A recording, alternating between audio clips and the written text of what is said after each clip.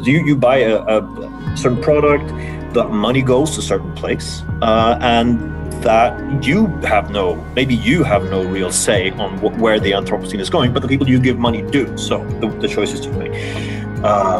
So that's planetary desire. Like, everything is now an ecological battle, not for a local niche, but for the biggest niche possible, which is the biosphere.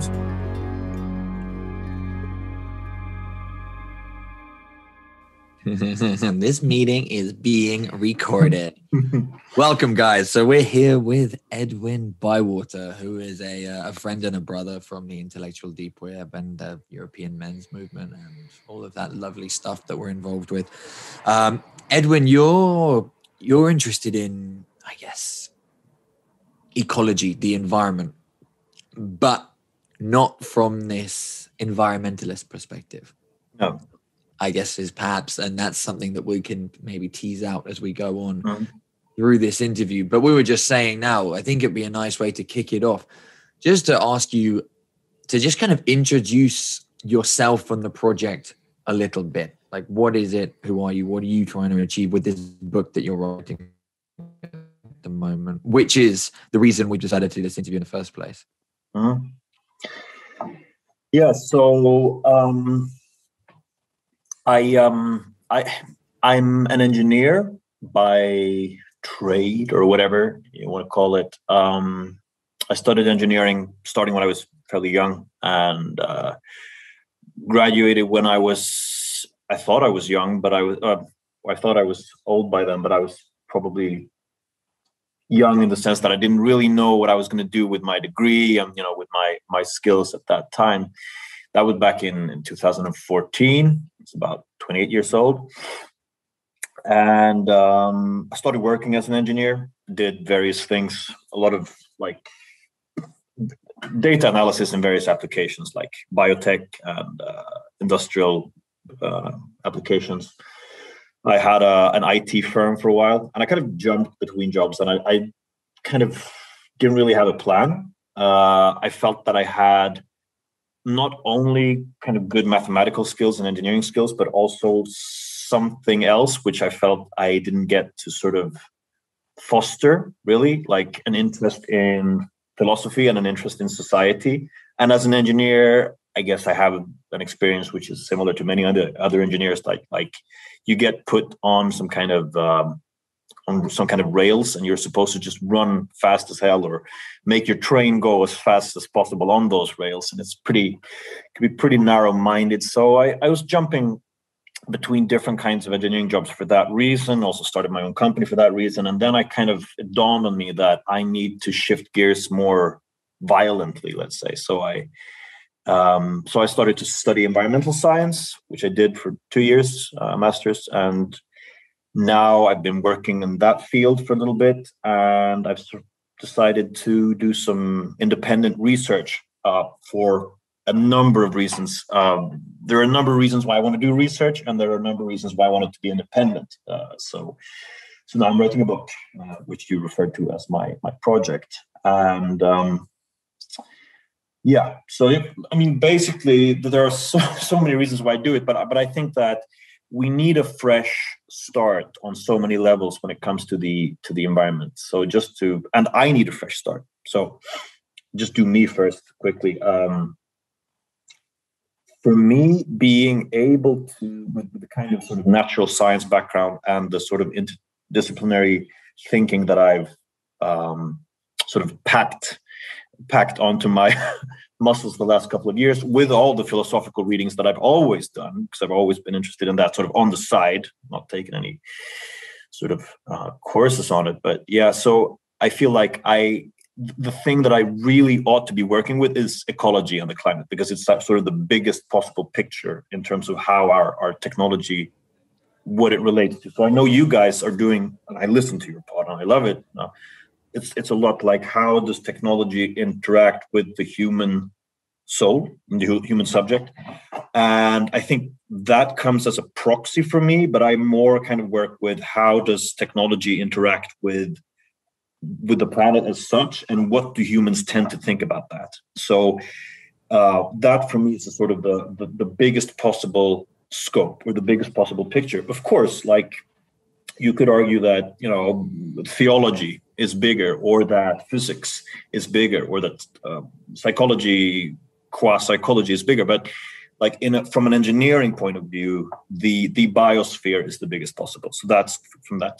And so that's the kind of the scope part. And then because of my training in various fields and my various interests, I really want to do something where I can be as interdisciplinary as I want to, which means I mix analysis of art with analysis of energy transitions, like it's everywhere, everything in between, and a lot of psychology, which has interested me for a long time. So that's kind of my bit, and why I do it not for me, but for the world, is that I see so many problems with.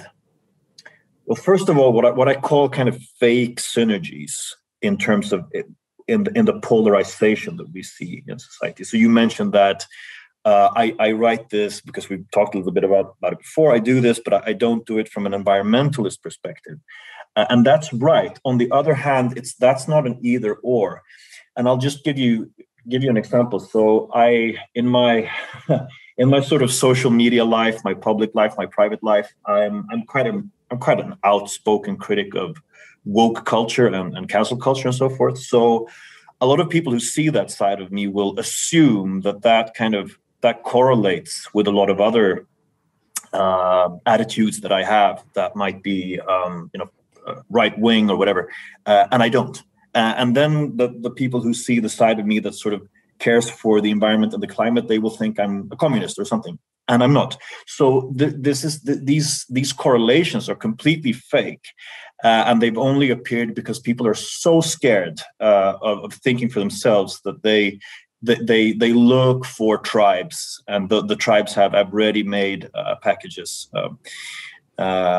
So yeah, and so I'm very much driven by looking at these kind of fake dichotomies and fake synergies between opinions on the environment and other spheres that the environment relates to, and pick it apart. And like these are all interesting on their own merit, and you're not supposed to think A just because you think B or whatever. So yeah. So and we really need better philosophy inside of ecology. So there is a field of study called eco-philosophy.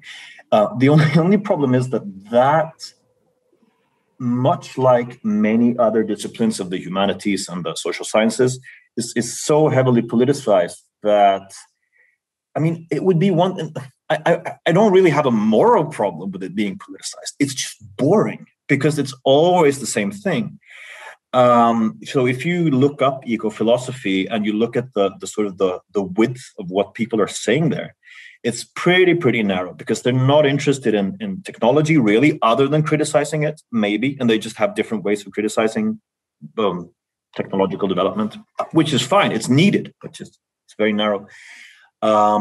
They're not really interested in the future, and they're really not interested in intra-field criticism. So I really want to be sort of the person who says you can do eco-philosophy without paying any sort of respect to your forebears. In fact, they're all the better for being disrespected, woken from their slumber, so to speak. Yeah. Mm-hmm. So that's so kind So what would be sort of a quick definition of your let's say particular view on the environment? I know in the emails that we exchanged that you mentioned Ecognizance. Could you tell us a little bit about what that means and what that means for your view? Yeah, I'll start with giving a really sort of pretentious answer. So the Ecognizance, that's the working title of my book, and it's basically a philosophical system. It works from a number of principles, which I think I'll be getting deeper into now, but I can just on a surface level say that it's a heavily kind of realist perspective, realist both in the scientific sense, and also in the geopolitical sense, not least. So I do heavy sort of intermixing of environmental analysis and geopolitical analysis, because many people don't. Also, it's something that people are shying away from.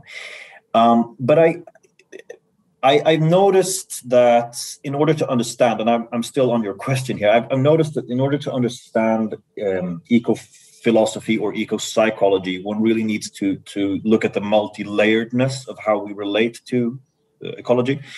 And there are many such layers. I'll get into that also, but there's one layer which I call, and maybe I'm not innovating here, people may have done it before me, but I'm pretty sure they haven't sort of done the same categories as me.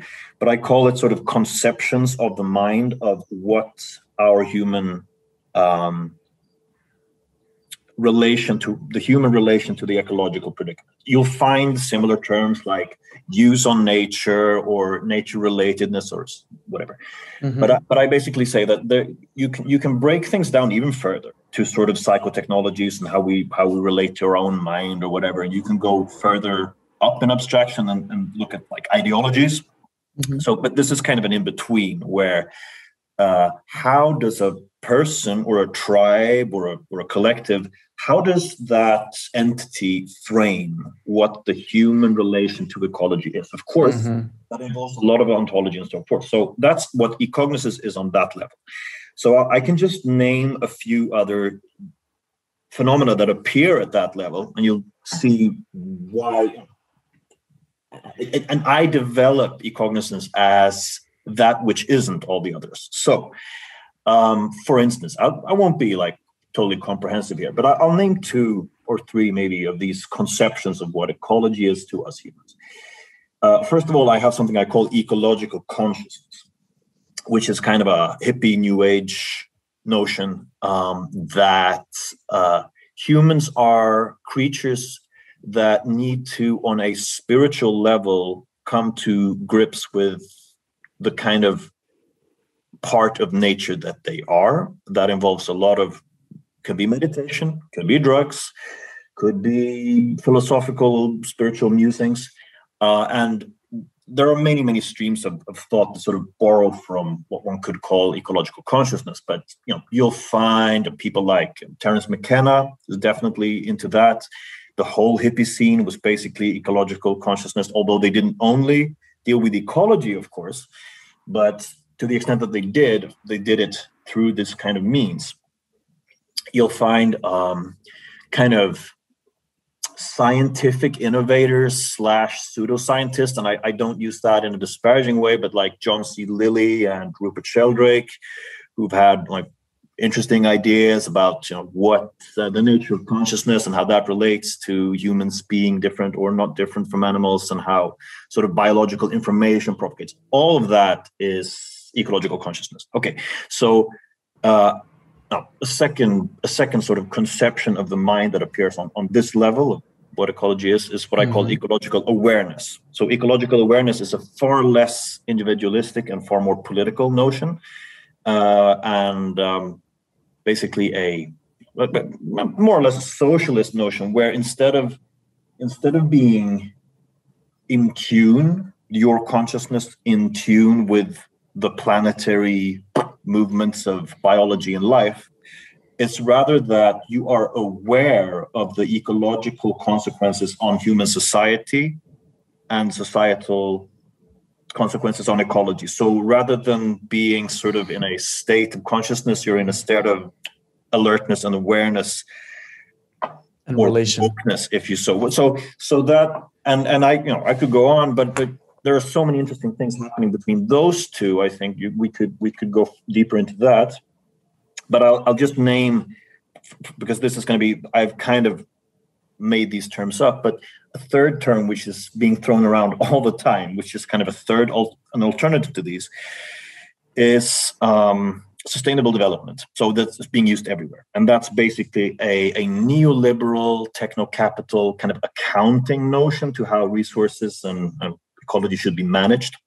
And people might say, well, how is this the same as the two aforementioned, well, they appear at the same level of conceptualizing ecology. And what I do is I conceptualize ecology on that exact same level, but I go through these three that I mentioned and more, and I sort of critique them. And by critiquing them and picking the raisins, cherry picking a little bit, I guess. Mm-hmm. But I sort of build my own idea by looking at the field, what works, what doesn't work, and I also look at more sort of hands-on topics and issues, and the way that I treat them, that kind of renders implicitly what my philosophy is. It's not a very good answer. I look, like the best thing is I love this. Keep telling me curveballs, and you'll see. Yeah, no, man. Listen, like I was just thinking as you were saying that, like there's something incredibly Hegelian about this, like stepping out different forms of consciousness as they relate to their surroundings. And I've just been studying the phenomenology at the moment, but what's kind of fascinating there is the way he traces a kind of a chronological development through these different stages. Now, I don't know, do you see any kind of hierarchy or developmental stages within these layers? There might not actually be one. But I'm kind of curious. That's a kind of interesting question. Although I'm also mindful in thinking maybe it would actually be best to flesh out the other points, because I've loved hearing your definitions to this point of the kind of three that we've touched on. I actually think it'd be incredibly valuable for us and for this conversation to have all of the material open on the table. So I'll do your first question first anyway, because I just think it's a very, very important thing to mention here. So for those who are familiar, there are, well, let's say you have there's something called integral philosophy, basically. Ken Wilber kind of stuff. Many people will be familiar either with him or with metamodernism or metamodernity, as Danish intellectual Lene Bakel Andersen would call it.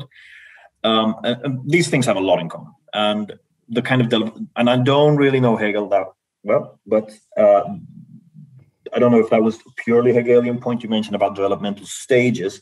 But the developmental stages, it could just as well be modern. Yeah, they are very, very, very relevant to this. But I would say that out of these 6 or 7 or whatever choices, basically, that the human psyche has to relate to ecology, only those that espouse ecological consciousness consciously say that there are developmental stages, because those are the only people that would really sort of engage with trying to conceptualize levels of the human psyche that way. That's not to say that they're more, which is incidentally the mistake that I think Ken Wilber makes, is that there's some kind of implicit hierarchy there. And with my perspective, I have a heavily evolutionary perspective. I think that there's no guarantee that what is called sort of higher levels of consciousness in terms of how late they're developed, that putting emphasis on them will be evolutionarily more successful. I have seen no evidence for that whatsoever. It could be the opposite. Like, it could be that if you get too deep into your own head, mm-hmm. whether that's an ecological head, you're not going to reproduce as much. So it's a very good question. I think that, yes, ecological consciousness indeed works a lot on the chakric systems and the other sort of mm-hmm. ways of conceptualizing levels of the mind, but the others really don't, for various reasons. But yeah.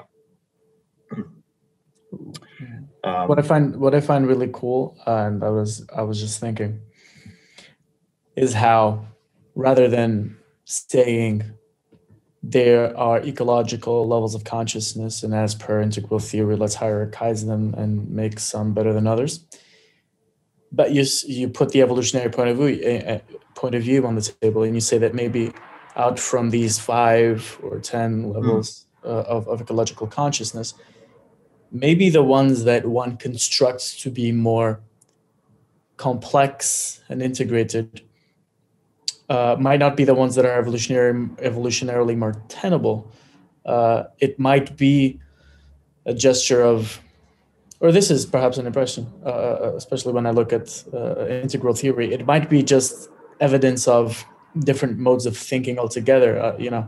The people who are amber tend to be living in wealthy societies and have all of this money and access to all of these books, and they think that you could postulate that that's a better way to think, but that's all it is, a postulation. Whereas the cool thing about what you said is that it's a mode of interrelationship, right? It's this ecological mode, if I got you correctly, and obviously we're going to dive a little bit more into that, is a way to, it's not only a way to address environments, but also a mode of addressing how man is towards the environment. It's the feedback loop. So what's the most ecological way for man to be? Well, to be proper to its own nature. Well, then what is its own nature? To conserve or to burn it all in a consumptive rage? Great question. And so the question of the environment and the question of man might be interrelated, or am I maybe missing something here? No. I mean, two very important things come up here. So as per the last thing you said, I think that the interesting thing about these, what I call like conceptions of ecology, they're mainly, like with so many other things, I don't need to tell you guys this, but it's kind of like with so many other things, the more unconscious it is, the more powerful it is. So if you're reflecting on what you just said, like what should humanity's or my relationship to ecology be, then the power that these memes have over you have already kind of lost. Maybe you're now slave under another level, which we can discuss. Maybe you're slave under an ideological level, or a deeper sort of, I don't know, could be anything, could be some kind of Freudian level. I don't know, but at least you've sort of, by noticing that these are the forces that move around on that level, you've transcended that in some direction. But what was the first thing you said? Because you had another point there. But yeah, yes.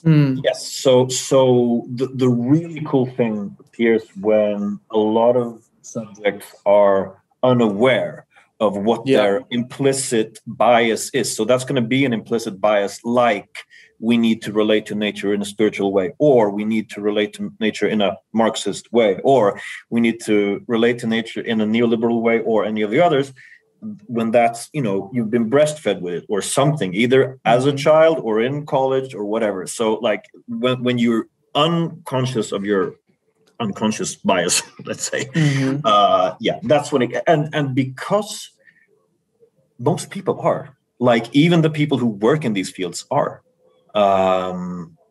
really, maybe they, that's amazing. Could you maybe then, for clarity's sake, for our viewers and for us, maybe what are the 5 typical ways that people relate to nature through? So I mentioned 3, right? So that's ecological consciousness, ecological awareness, and sustainable development. So they all have different goals, and we could talk for ages about that. So the other 3, well, first of all, it's what I call Earth stewardship. And the interesting thing about Earth stewardship is that compared to the other 3, it's far more dualistic. It's, I would say, Christian, but it's probably monotheistic. And it places, so you will find, of course, religious notions in all of the others, but this is quite explicitly in the same way that ecological consciousness is explicitly New Age. Earth stewardship has the idea that man stands apart from nature, and that the culture of man is good, basically, which is a notion that you will not find always in all of the others. They might be very sort of harsh towards human nature. But Earth stewardship says, yes, man is fundamentally good, but he has the capacity to do ill as well. He must choose good. And part of choosing good is choosing a sustainable life, either on a local level or a global level. So that's the kind of motivation behind that. And the interesting thing about Earth stewardship is that you will find it primarily in 2 different groups politically. You will find it among conservatives who do care for the environment. There are plenty of conservatives who don't, and I'll get to them later. And you will also find them with sort of Green Party people. So Green Party people, like in the German Greens or the Swedish Greens and so forth, they will usually have this kind of tendency rather than being of the ayahuasca drinking type or the Marxist type. They will more likely be this type. When I say ayahuasca, I'm in ecological consciousness territory and Marxist ecological awareness. So that's it's like, and I would say that older people tend to think like this. Younger people are usually more of the other inclinations. So, and that can be a generational thing, or it can be an age thing. I don't know, but interesting. Yeah. So it's as if you've identified a few topologies or a few modes of engaging with this problem of environmentalism, and you're sort of breaking them down and saying these are the ones that are out there. Am I correct in understanding your project? And so. What's your gesture? Yeah. Okay. Yeah, let's finish the other two, please. And So I'll get the other two. And so the other two are interesting. The fifth one, I call it eco-territorial supremacy. And because I introduced this now, maybe I have to take like one step back to the side. What eco-territorial supremacy is this. Let's say we live in a community and we have certain ecological practices. Now, you can have a very broad range for what ecological practices are.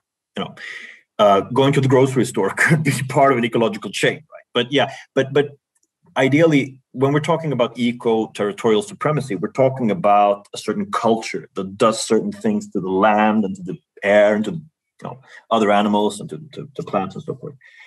So if we three are in the same tribe and we have the same relation to the land, that could be anything, by the way. We could be hunters, we could be gatherers, we could be agriculturalists, and we will have certain agricultural practices that are appropriate to our culture.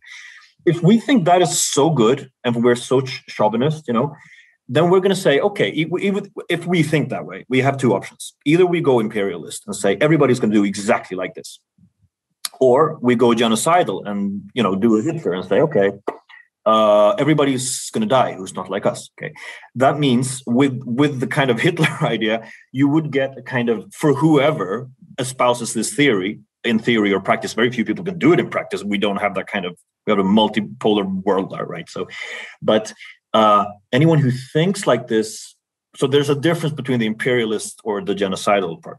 Big difference, but still. They would think that sustainability is important, but it's something that we can solve inside of our culture when we reach a breaking point. But for that to happen, our culture must be the dominant one. So that's eco-fascism, right? That's eco-fascism. You're exactly right. And the reason I don't call it eco-fascism is that term has been thrown around for other phenomena as well. I can get into that. But yeah, eco-fascism so there are two reasons why I don't use the eco-fascism. Firstly, it can point different directions, but also you could be an eco-territorial supremacist without really being a fascist. I mean, you could 100%. Be a Confucian or or an anarchist, like if that way of life. So it's basically a very sort of anti-diversity idea. It's the idea that we do care about our ecological predicament. In our terms. On our terms. So the best thing would be if everybody did the same, and that's the sort of asymptotic thing we're starting for. And you can find this in ecofascism proper. I would say Alexander Dugin, who was on your show, he's definitely an eco-territorial supremacist. He doesn't say it, but he would definitely prefer if Russia, with whatever Russia is, with orthodoxy and their particular practices with oil and gas and the way they do agriculture. I don't know the details, but he would think that is something that should have more levels around. Yeah. So sorry if I'm just getting ahead of myself. I want to ask something regarding this point specifically. So maybe two things. One is, would you classify the attitudes of the BPs and Shells of the world trying to sort of push the burden of ecological awareness to their people? So you guys don't use plastic straws. We get to fucking dump the oceans. Would you say that attitude falls under this ecological territorialism bracket? That's one question. And I want to throw another one, which is, interestingly enough, the Russians, the global warming is serving their geopolitical aims very well. Yes, exactly. Right? So the Arctic is going to melt. Tallinn, where I'm located, is going to have a tunnel to Helsinki that is going to connect to the Arctic. That's going to connect to the new route to China. That's going to be pretty interesting. A ton of land in Siberia is going to be a hell of a lot better for agriculture. Yeah, or forestry. So yeah. And so Russia, for example, is kind of sitting in the backseat, is like, keep it going, and just keep. You're polluting. Exactly right. So so that's the thing, and that means that we need to also really understand that the separation of different ecological questions like climate. I mean, so a lot of different institutions, some pretty clear cut and some murky in the world, are pumping money into climate change denialism for different reasons. And yes, of course, some people stand to gain. But a lot of people are, when I say a lot of people, who do I mean? Well, a lot of pundits and scientists inside of climate science and analysis, they're pretty naive here because they somehow think that everybody stands to lose, but just some stand to lose a little bit less. But that's not the way a kind of a military strategist thinks. They think in relative terms. So if they can gain more power in a more chaotic world with rampant sort of climate change and social issues on top of that, which will interrelate, then that's a big win for them. But yeah, and he's not alone. Putin, Russia, but there are several others. I mean, yeah, there's a lot of course, Russia bashing for good reasons, for this reason partly, but yeah, a lot of institutions worldwide are the same. Interesting about Shell and BP. There, I would say this. So a smart big corporation would understand what I've understood. I don't know if they have, but they would understand something similar to it. This means they can do PR and they can greenwash using the whole flora around here. But their end goal, whatever the point with these conceptions are that they're all kind of flawed, which means that if you're on top of that game, you're not going to be slave under any one of them.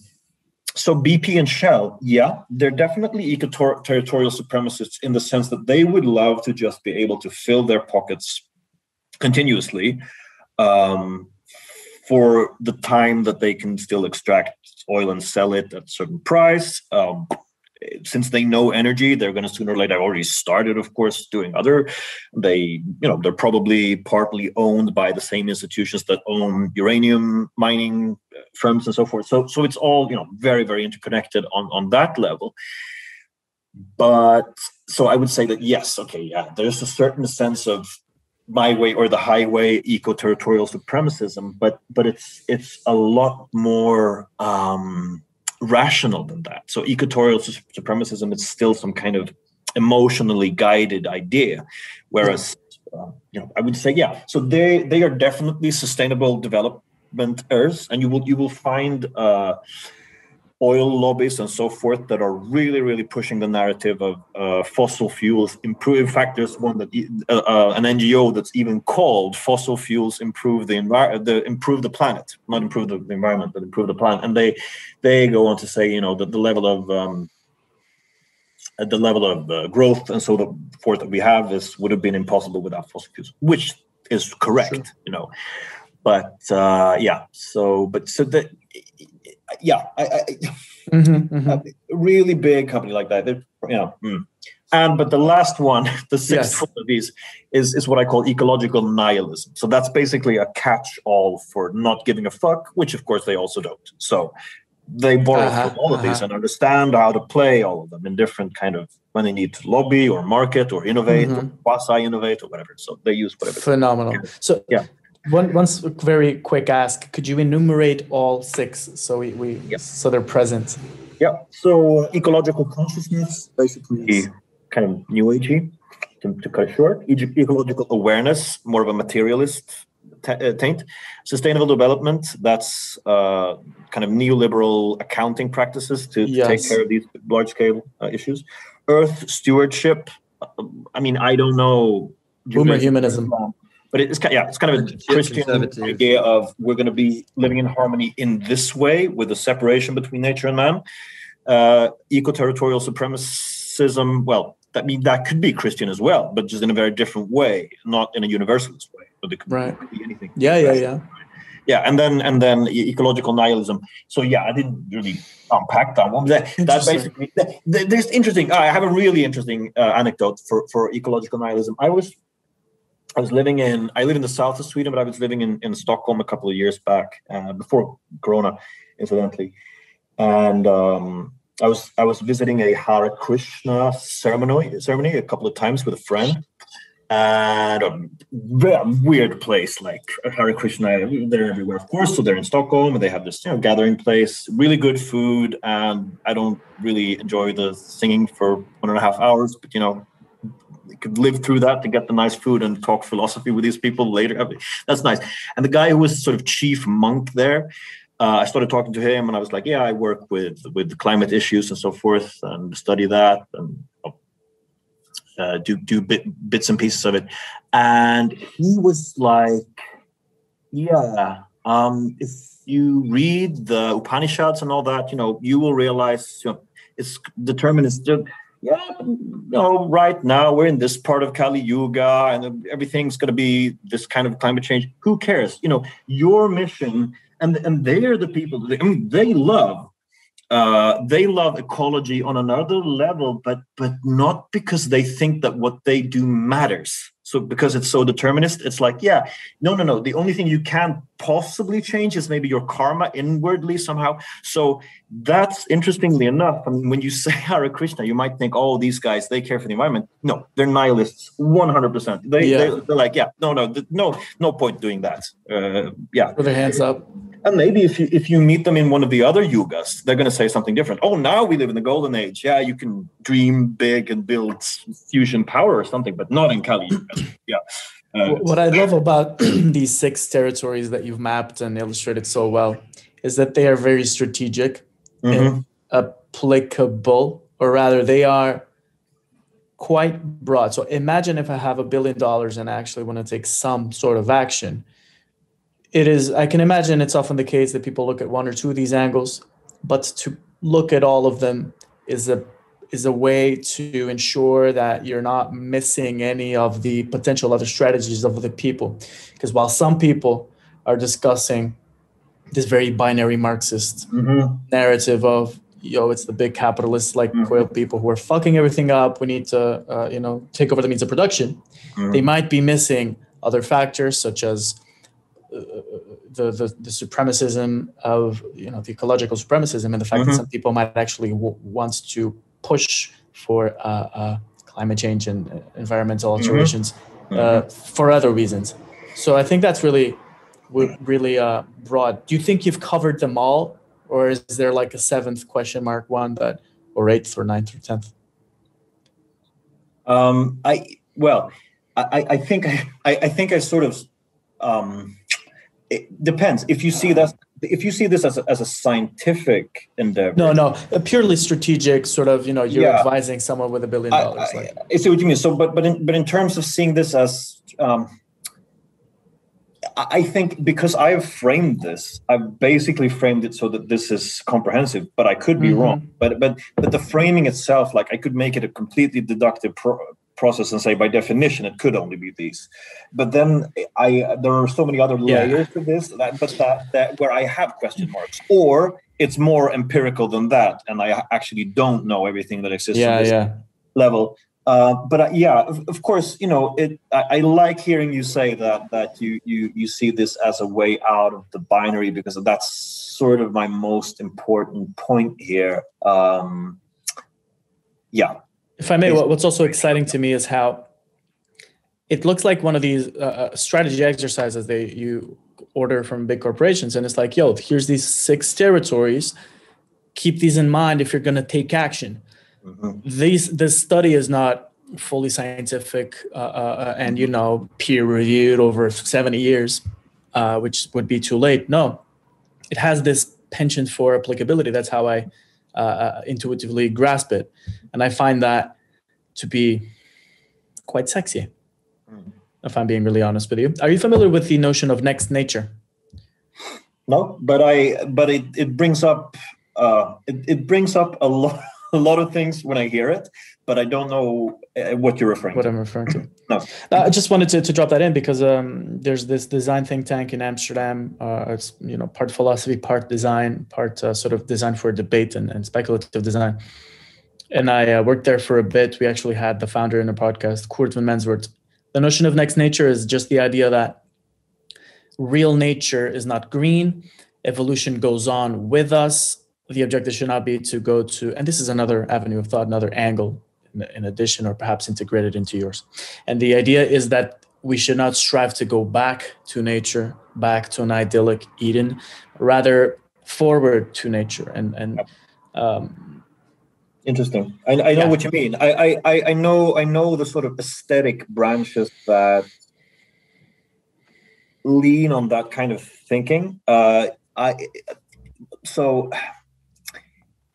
Now that I could say, wow, okay, I really need a 7th thing. But I would say, and maybe I'm trying to say my own hypothesis here, but I would say that these people, of which maybe you are one, rest heavily on sort of, because it's a progressive idea that is not purely materialistic. So it will be a little bit of ecological consciousness and awareness. So basically some kind of push for some kind of enablement of social change through how we see nature. I when I hear it, I think of so many different kind of aesthetic. Like I'll name a few things. There's a thing called xenofeminism, for instance, which I think must be heavily related to this, but rather than on the ecological side, it's on the biological side, and like self-definition of right. Heavily transhumanist, right? So redesign the female body so it's no longer so in the throes of its natural cycles. Exactly. And also post-gender in every which other way. I mean, these things are all fun and games until you run into reality, right? So I don't know how possible these things are.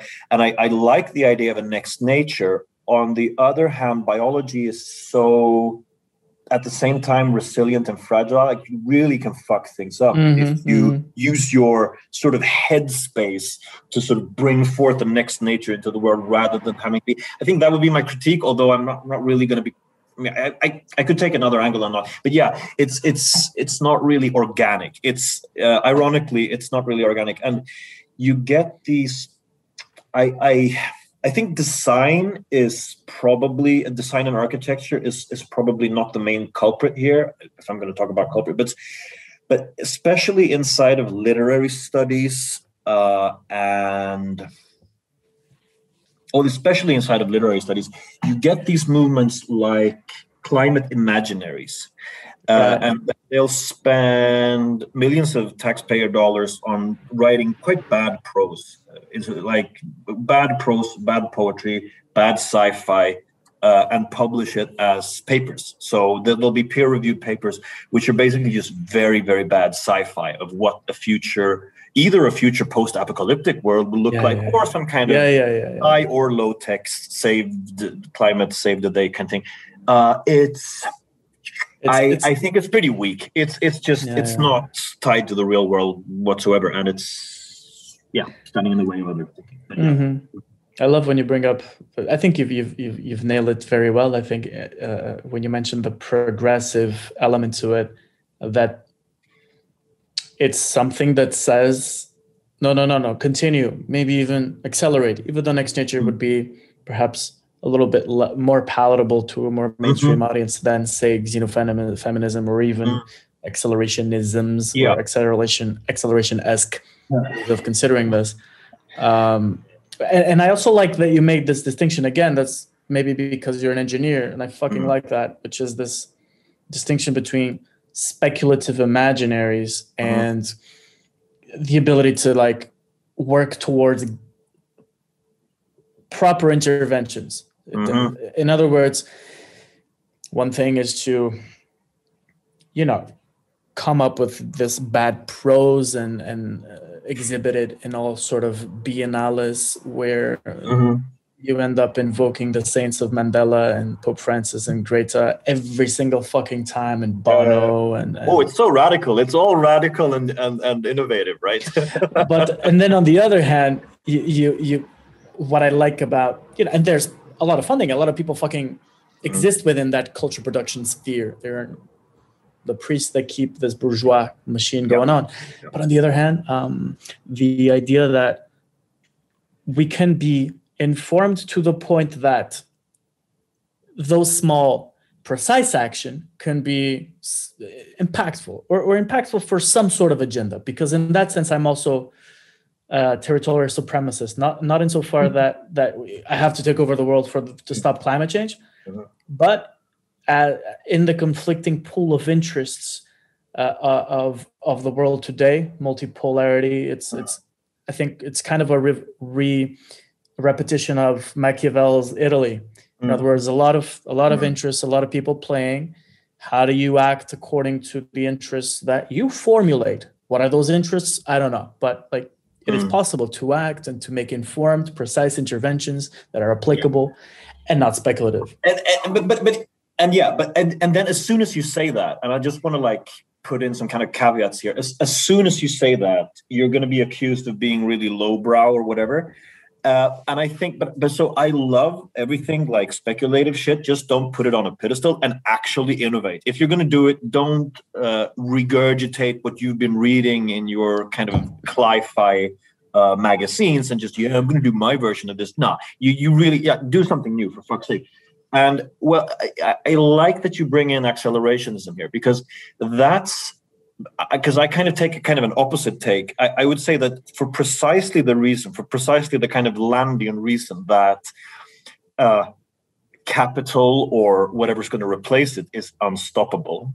For precisely that reason, if you sit in your sort of armchair with an Apple MacBook in front of you and try to sort of overtrain and sort of cram in a kind of special aesthetic which you're going to place onto the world, for the precise reason that accelerationism is going on, that's not going to work. So, because that's always going to be kind of ahead of you. That progression is always going to like smolder every kind of dream of having some kind of coherent aesthetic that you want to. It's not going to work that way. So, and sure, you can do it as a hobby, but don't have any hopes for it. Don't spend any taxpayer money on it, and like instead try to just stoke the sort of train with the right kind of fuel. This would be my What's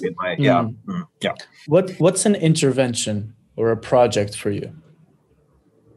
What's a goal, a telos? Not the, but Yeah. So the telos for me, that's good. So that's another thing which is sort of my goal with. Okay, so first of all, I really like the idea. This is not really a telos. I'll get to the telos. I really like the idea of, on the one hand, writing a book, old school shit, and then doing this, which is kind of the other end of a spectrum. Whereas so many things in between, like I've worked in academia, I've studied a lot, I've worked in academia, I know what that's like. I know that, and I can say good and bad things about it. Unfortunately, a lot of bad things, and how sort of academia plays together with the sort of bureaucracies, the government bureaucracies, in a very unhealthy way, which nobody's gaining from. Anyway, so like publishing that way is really not sexy for me. But on the other hand, a book and this is. And in terms of telos, I would say that in the academy, you have a problem where people are producing pretty obscure stuff. Some of it is kind of unimpactful because it's technical and boring, and some of it is unimpactful because it's nonsense, like the bad prose I was referring to. So what they do, and what other institutions in society do, like NGOs, is they'll say, all of this wonderful science, some of which is real science, like okay, the heat wave in Canada now, is it due to climate change? Well, yes. Without man-made climate change, there could still be a heat wave, but it probably would be less likely, and would be 50 degrees, and things are going to get worse. I happen to think, but yeah, you could take me up on that. But there's so much kind of real science going in behind that. Whereas you will find, and I'll take a wonderful example of what fake science is, and I'll get to the telos through this. There's a really interesting, for all the wrong reasons, project at one of Sweden's biggest institutes of technology. It's called Chalmers in Gothenburg, where I think it's probably EU funded. And there are some people there working on climate change denialism, which in itself is like, okay, fine, but are you going to spend millions on it? Like, I could give you an account of that in 5 minutes and all the various streams. I don't need to really, but yeah, okay. But that's kind of fine in a way. But they go on to sort of work on how climate and consumption relates to masculinity. Okay, so then we're opening up some interesting avenues. But the thing that's flawed with this is not that for me it's fine to say, like, yeah, okay, men tend to have bigger cars and eat more steak, so they're bad people. Okay, I'll say, okay, statistically and all that, probably you're right. Then for a lot of other reasons, this is a kind of an unhelpful frame. But sure, you could say that. But the problem what these guys do is that they say that, and then they have another part of their project where they analyze masculine attempts at actually living more sustainably. And they'll talk about like the Arnold Schwarzeneggerification of, and then that's problematic too, you see. So you get a double bind. You're down. So it doesn't matter if you're if you are masculine by inclination, if you are spewing your masculinity inside sort of the wanting to do something about the environment, then you're a problem. And if you don't, you're a problem. So in many ways, yeah.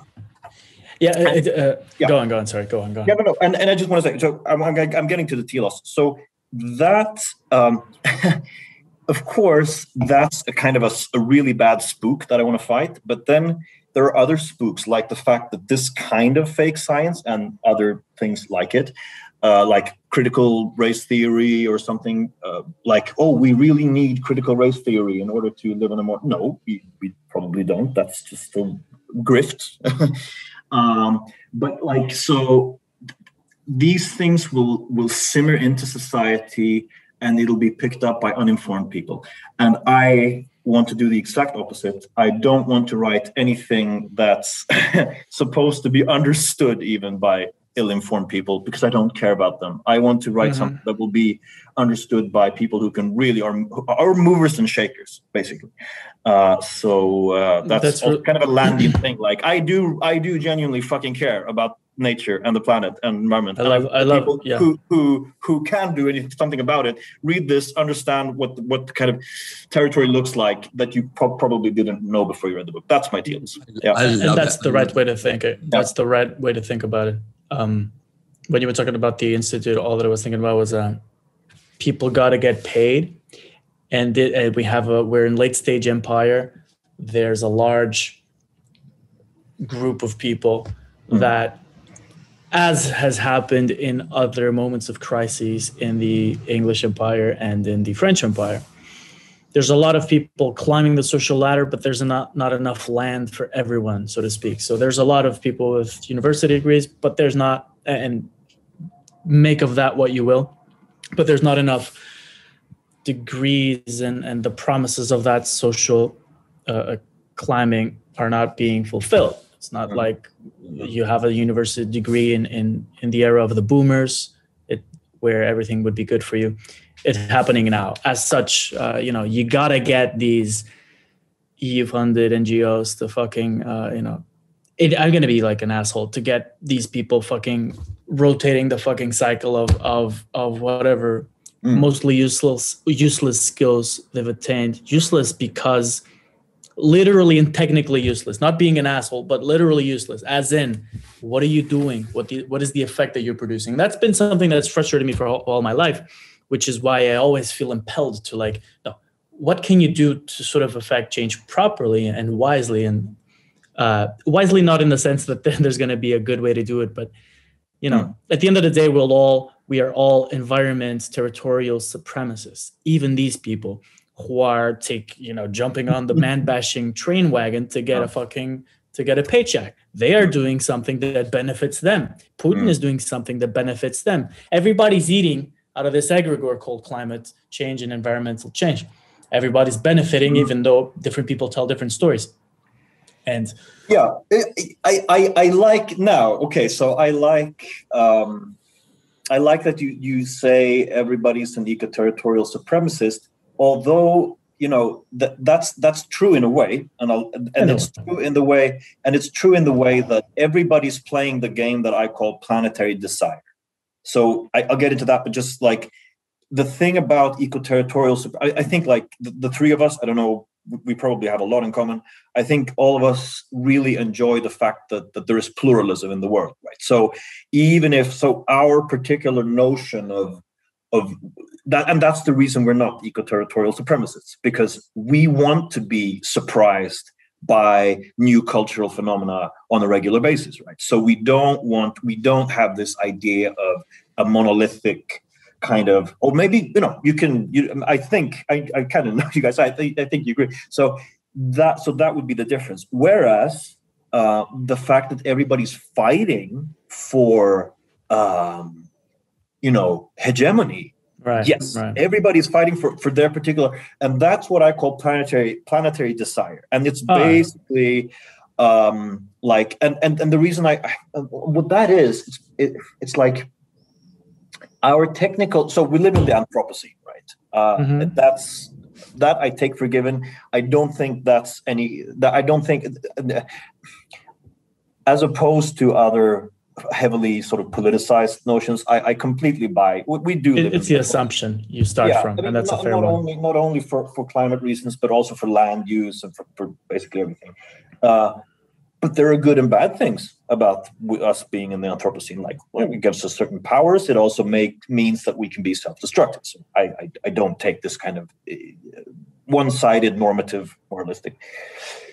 But the fact that we live in the Anthropocene means that whatever we do, and this is kind of a radical notion that I have, like whatever we do, even in our sort of micro decisions and the micro thoughts that we have, because they, per chaos theory, whatever, could have some kind of effect on, like, some decision I make will have some kind of effect on what I do in life, and then that will affect the job I do, and that will affect. And because we live in the Anthropocene, especially sort of every kind of ideological stance we take, every sort of consumption stance that we take, and so forth, is part of planetary desire, whether we like it or not. So when you buy a certain product, you give money to people, and incidentally, could get more into the various parts of capitalism that want different things, because they also do. But you buy a certain product, that money goes to a certain place, and that you have no real say on where the Anthropocene is going, but the people you give money do. So the choices you make. So that's planetary desire. Like, everything is now an ecological battle, not for a local niche, but for the biggest niche possible, which is the biosphere. And in that sense, we're all part of planetary desire, although we're not supremacists.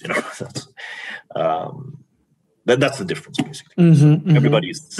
Everybody's an evolutionary actor. So it reminds me of this idea, which I share, and Next Nature Court, he also shares, and he has this very brilliant, succinct way of putting it, which is obviously much better than me in terms of how succinct it is, which is, in order to save the biosphere, we need to start with the mind sphere. And he says mind sphere so as not to say noosphere, because that's a little bit more of a niche term.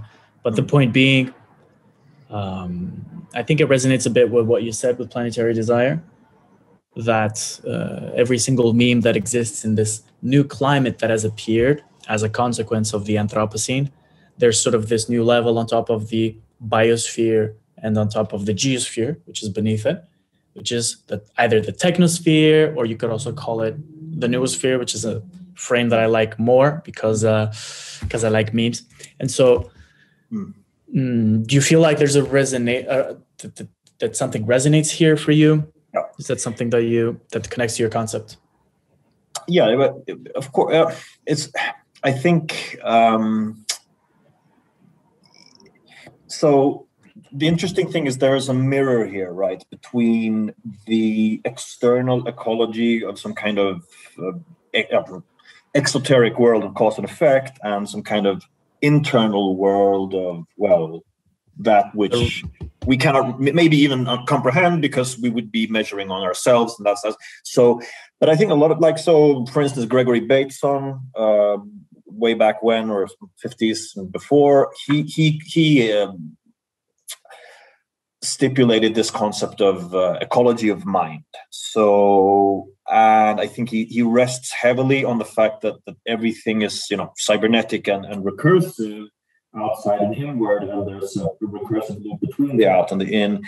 And that's exactly why our minds are basically ecologies. So you will get some kind of mirror there. That resonates with me, but that wasn't really the important bit. The important bit is maybe that I think you need to understand the different. So when you say to affect sort of good, whatever that is, change in the biosphere, you need to first fine-tune your mind sphere. Absolutely. But it also means that whatever sort of the frame of the mind sphere you should be in when you have a philosophical discussion like this is potentially different from the mind sphere, the state of your mind sphere, when you're doing some kind of labor that's more repetitive or whatever. Like, so yeah. But when you're someone else. But here's what I think that the way to untie this knot, and I think we've spoken about this previously, let me know what you think, has to do with the question of formulating the brief or the goal or our telos. So if the goal is to save the biosphere, and you can make a little footnote here, biosphere as defined as sort of a maybe the ecological awareness mode would define it, as the way that the neoliberals define it. If the goal is to save biosphere, understood in that way, then one of the ways is to tackle the mind sphere. And understood in this way, through this mode, that might mean fucking Biden and Harris doing promotional campaigns with a lot of actors, doing a lot of like fancy shit, and just boomer humanism, trying to change the consciousness of people and educate them to save the climate. That's one brief. And like, if the brief is that, as an operative of, say, design, or as an agent, as I am, then that's something that I would do. I would just triple the amount of money they're spending and fucking hammer it down people's throats, which is kind of what's happening now with certain other ideologies. Let's not name them. But we could also say that given another brief, another answer might be due. And that's why I always bring up these multiplicities of potential agendas as mimicking this landscape of medieval Italy. Like, some people might want to save the biosphere as if they were boomer humanists, and some might be Vladimir Putin, and some might be Shell, and some might be some people in an island in Gothenburg, funded by the EU. So the conflicting interests in the planetary desiring ecology makes the noosphere into a state of war, or like Dugin calls, and I expand it, a noomachia, this war of ideas. And it's volatilizing, and it's climate change in that sense has a mirror, which is psychological climate change. And that's, all these memes are just fucking vibrating much faster.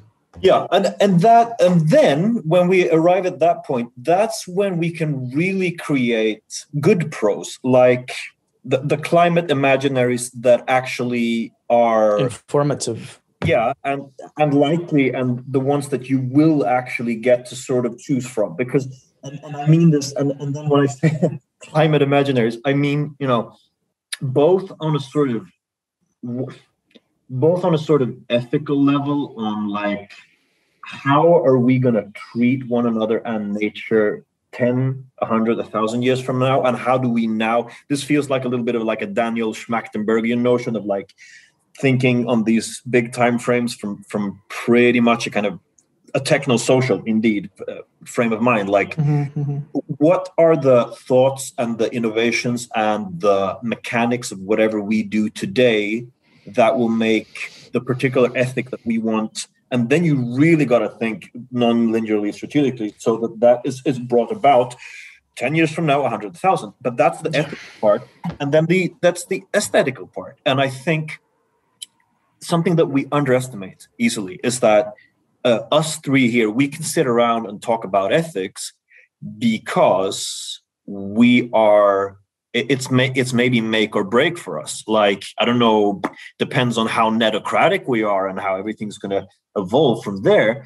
But I think that there are movers and shakers in this world that are way, way, way, way, way beyond ethics. They are not threatened or like they don't really act on that level. They're thinking aesthetics. So there, and I'm pretty sure, I haven't covered this, like I haven't gone through this yet, but I think that what we underestimate is the aesthetic and ontological struggle between our different elites for framing what is reality. Thus, from the understanding of what reality is, what should the biosphere be like? What should the machine of the biosphere? So, like, and I think you have many, many different ontologies and aesthetics there.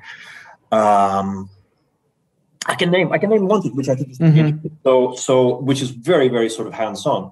There is a big struggle over biofuels, right? So biofuels is being sold as closed loop, some closed material loop in terms of both, well, carbon dioxide, but also it's regenerative. And a lot of environmentalists have been bought by some kind of lobby. I don't know exactly what lobby, but you know, a lot of environmentalists are pushing for this because it sounds good on some kind of level. So it makes partial sense and so forth. But then there's a completely different camp who would rather say, okay, but I really mean it as a camp of sort of big movers and shakers, not your everyday ecologist, but like, no. We really, really, really need to save the forests and have them be home to a lot more biodiversity. On the other hand, you know, we're going to need electricity. So because we're going to have fewer combustion engines, more electricity. So we're going to need nuclear power. So you have the uranium people versus the biofuels people, basically, and they're both big ass evil capitalists, and they just have a different idea of like what kind of aesthetic and biodiversity should be housed. You know, what should it look like? I agree. And then you get into risks as well. I mean, just so what is your risk perception of sort of nuclear catastrophes as opposed to climate catastrophes or biodiversity collapse? It gets kind of technical, but I think it also is not technical when you get down to it, because the attitude of any given mover and shaker in the world, billionaire, what have you, is going to be some kind of ontological notion. What is reality and what should the planet be like given that reality, so forth.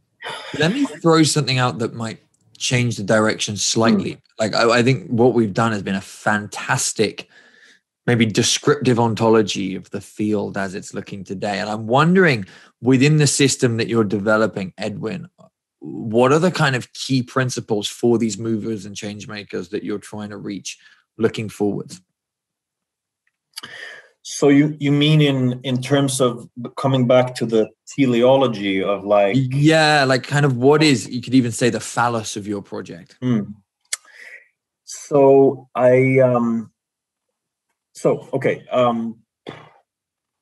first of all, so the phallus is then many of the things we've been talking about now have been sort of looking at the field. I go towards the end of my book, into a concept that I call techno-transcendence. So it's basically nothing new, but it's basically, I think this is what you guys are so good at, and why many of the reasons I wanted to have this conversation is like, okay, so we know that we're slaves under technology, but the fact that we know that also means that we can maybe alter that a little bit. I don't know, maybe we can even alter it a lot. And so the thing is this. I'll take an example here. There are a lot of like efforts around the world, big capital institutions, companies, financial, yada yada, fighting for what's the next niche going to be, or what's the next niche that's going to die going to be, so we can divest from that and all that. So that's basically sustainable development. There are a lot of efforts here going on, like to create what's called smart cities. Concept like, well, okay, you have a smart integrated city with self-driving cars and like dustbins that fly or whatever. You can order a halloumi burger from your toenail chip, and or the something. same fucking song on the background of those YouTube videos that are served to promote it, which is like this delayed guitar. I'm sorry, I just wanted to make a joke there, but you know what I'm talking about, right? Yeah. Ding, ding, ding, ding, ding, ding, ding. So basically, and this is now I'm going to be an eco-territorial supremacist here, because I'm an engineer, and I think I'm also going to be critical of engineers. Many engineers are stupid because they don't engage with philosophy, but the ones that do, the smart people like me, we need more power, and the economists need less, because what we have now is that economists are all about profitability, right? So what's going to be profitable? Oh, we're going to do what's profitable. If the low-hanging fruits is the stupid guitar video smart city thing, that's what you're going to get. That kind of neoliberal, like, oh, nothing, it doesn't matter what any aesthetic. Oh, people are hedonists. They're going to want what they want. No. So the phallic thing here is that we need to think fucking hard on what the relationship between humans, their technologies, and nature is going to be like.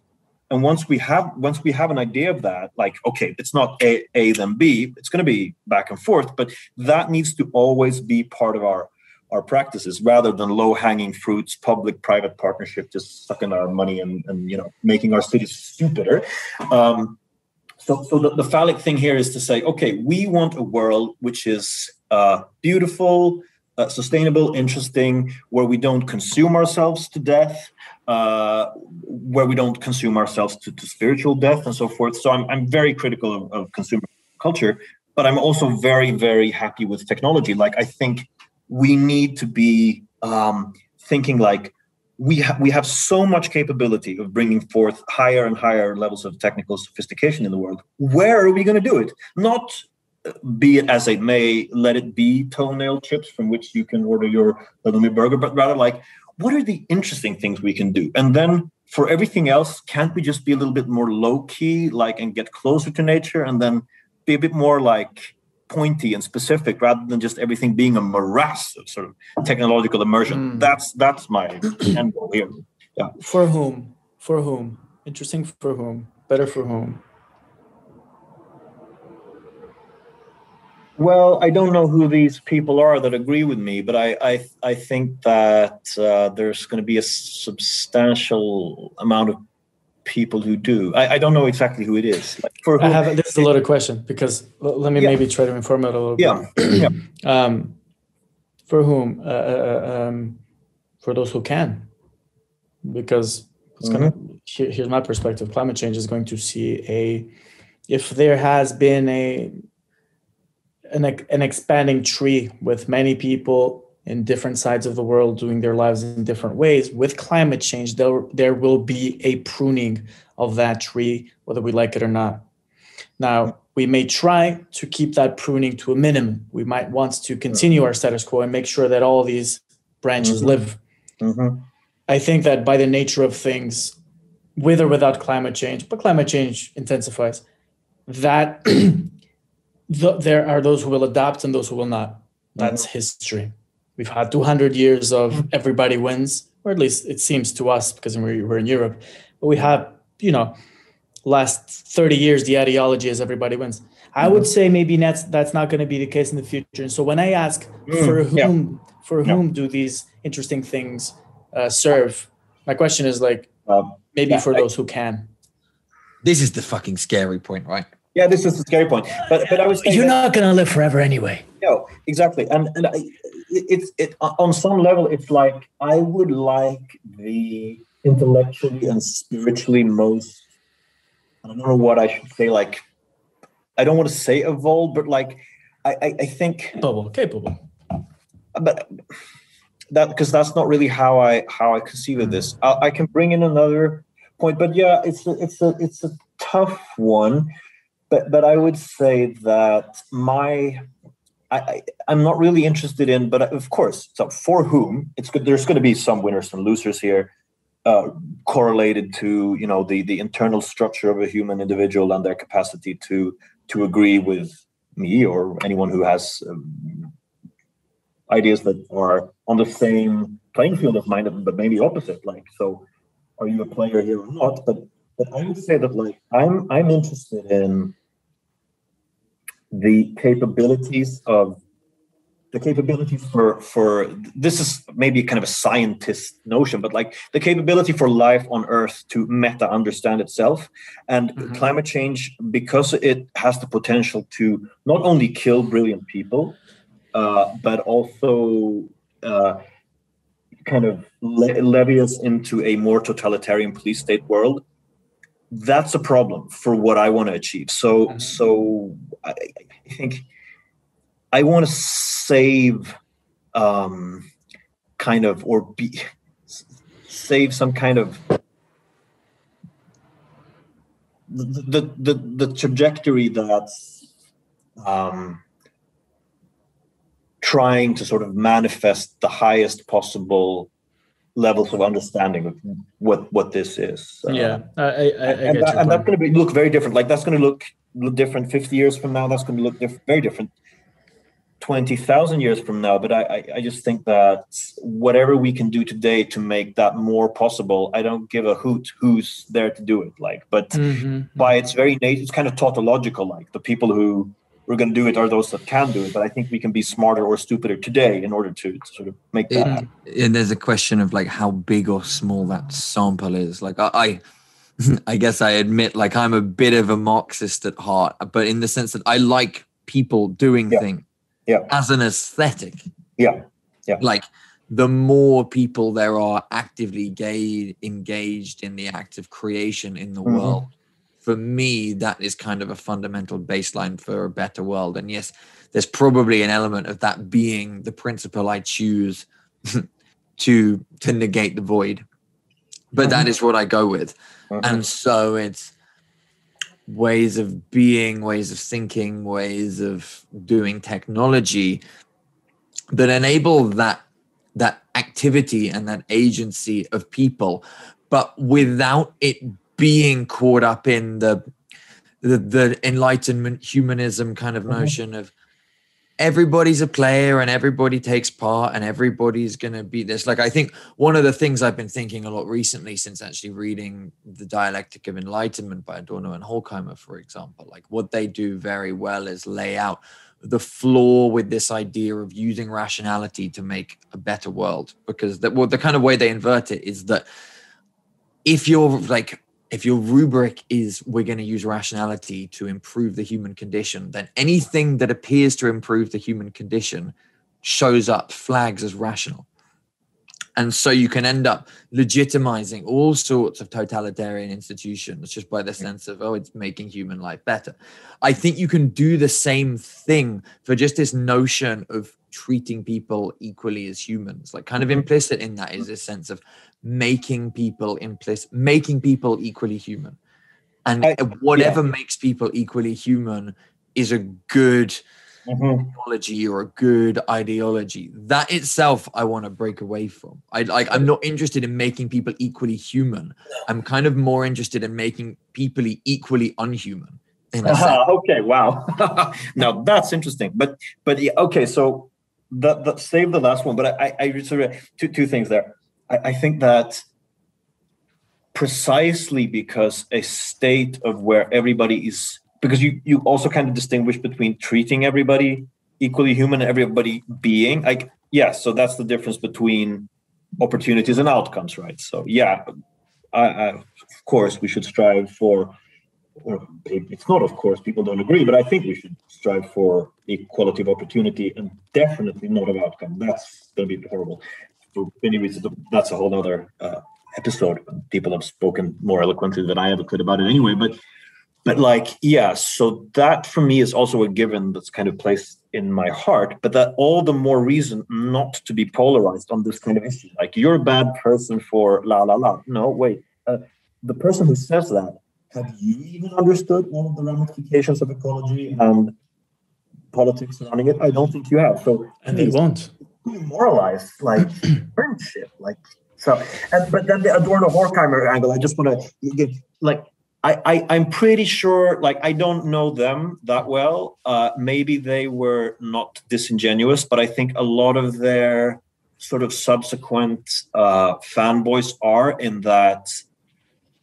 So you said rationality. Let me just reframe it as instrumentalism. Like, you have this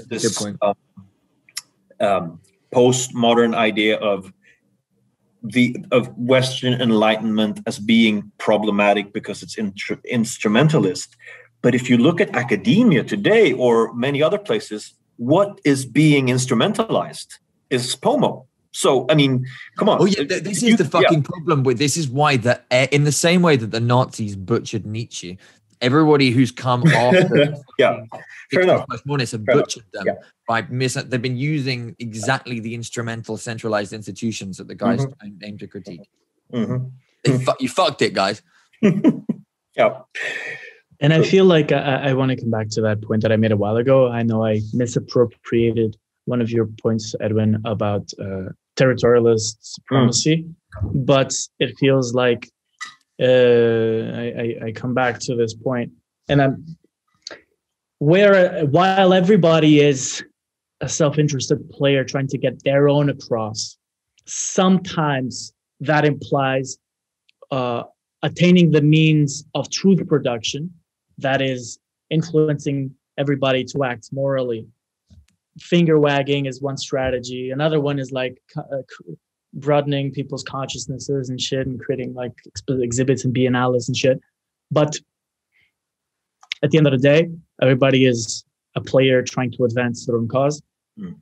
The circumstances, and I'm being purely sort of pragmatic here, the circumstances are climate change and the fucking environmental collapse and like the stack of crisis that is on top of that, which is not going to be interesting. And so that is why the question of for whom are we actually thinking about this instrument, because what you're doing is thinking about an instrument for thought, for power, and that is the part that I like the most. Like, hey, here's a beautiful car with which you can ride this fucking bitch out. But what I want to throw is a little bit like going like, how many, what's the size of the sample of the people that are going to be able to navigate, survive, make the most out of this?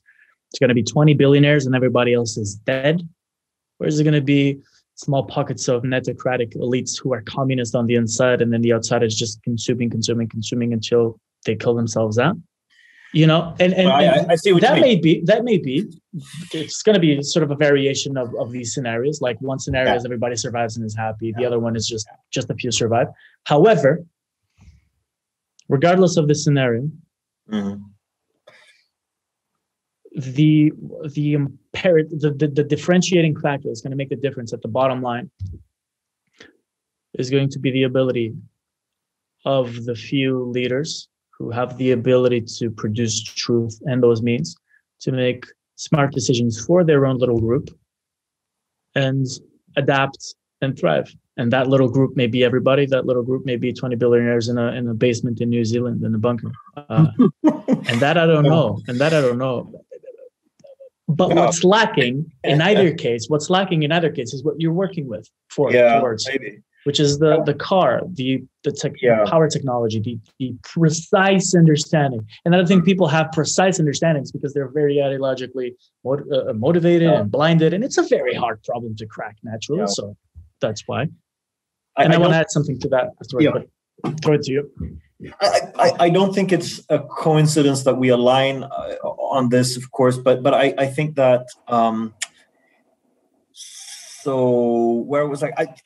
Okay. So netocracy. I think that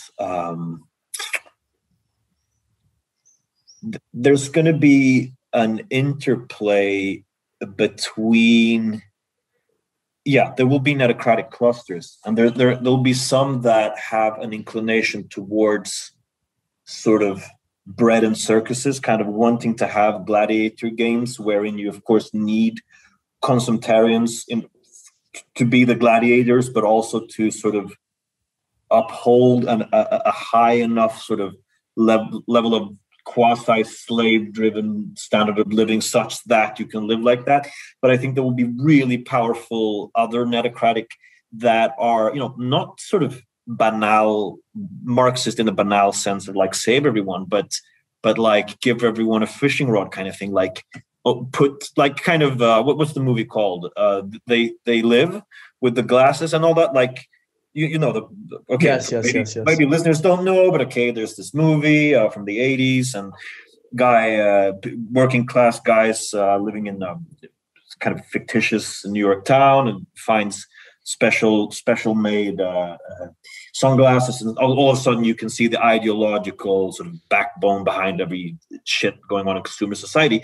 And I think there are going to be loads of netocrats who want to distribute sunglasses to everyone in a state like that. And I'm definitely one of them. And I think that, kind of what I want to do is to say,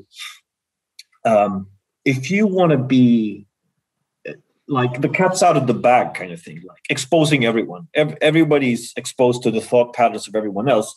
That means that by some kind of hope, maybe I'm being kind of romantic here, but by some kind of effort where democracy or like wills of informed people coexists with the technological development, it's going to be hard to be a fully Machiavellian actor, let's say. So yeah, there will be competence hierarchies and the like, but like if people can smell that what you want is sort of power grab for the wrong reasons, if you want to be a illegitimate authority, people are, this is only part of it, but you see what I'm getting at, like it's easier for people to smell that, basically. It's going to be like a new geopolitics, it's going to be netocratic clusters, like I think that whether or not there will be an informed democratic large group of people living safe lives is going to be a secondary preoccupation, a byproduct of whether or not some people can solve this issue or not, because it's not a matter of wanting to oppress or wanting to rule for the wrong reasons. It's just, can you do it or can you not do it?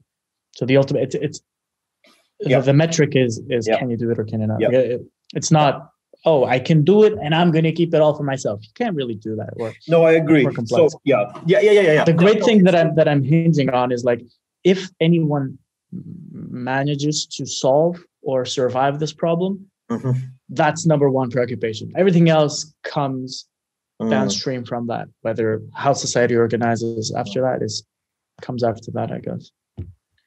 And yeah, it's good. Now you actually corrected a thing, which I completely agree, that it's not the case that this planetary desire, ecological power grab thing, it's not primarily driven by some kind of Faustian thingamajig. It's more a kind of clipothic fear. Like, I'm so afraid. I still have this Stone Age caveman inside of me, and I'm so afraid that if I don't accumulate enough social status, power, and resources, I'm gonna die tomorrow. And it's just on autopilot. And that I think that kind of thing is far more pervasive and prevalent than the sort of orchestration of but the end result could be the same if whatever I said makes sense.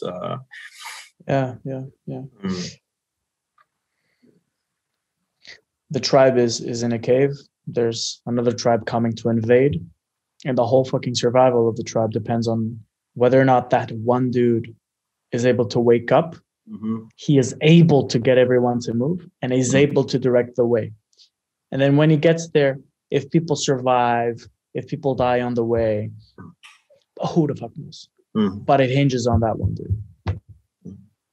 Yeah. In other words, and then like to take that metaphor to kind of a maybe a more mature state of human affairs, once these tribes have semi-merged, the fact that there's so much disparity in what people think about ecology, for instance, they might have different ecological practices.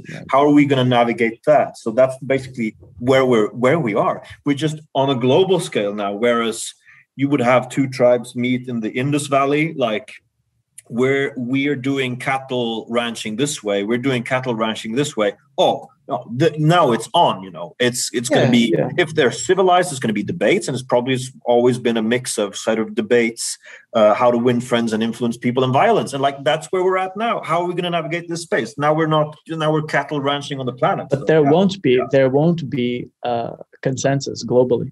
No, never. Never. So that's kind of my point. Like within the landscape of conflict between all the tribes,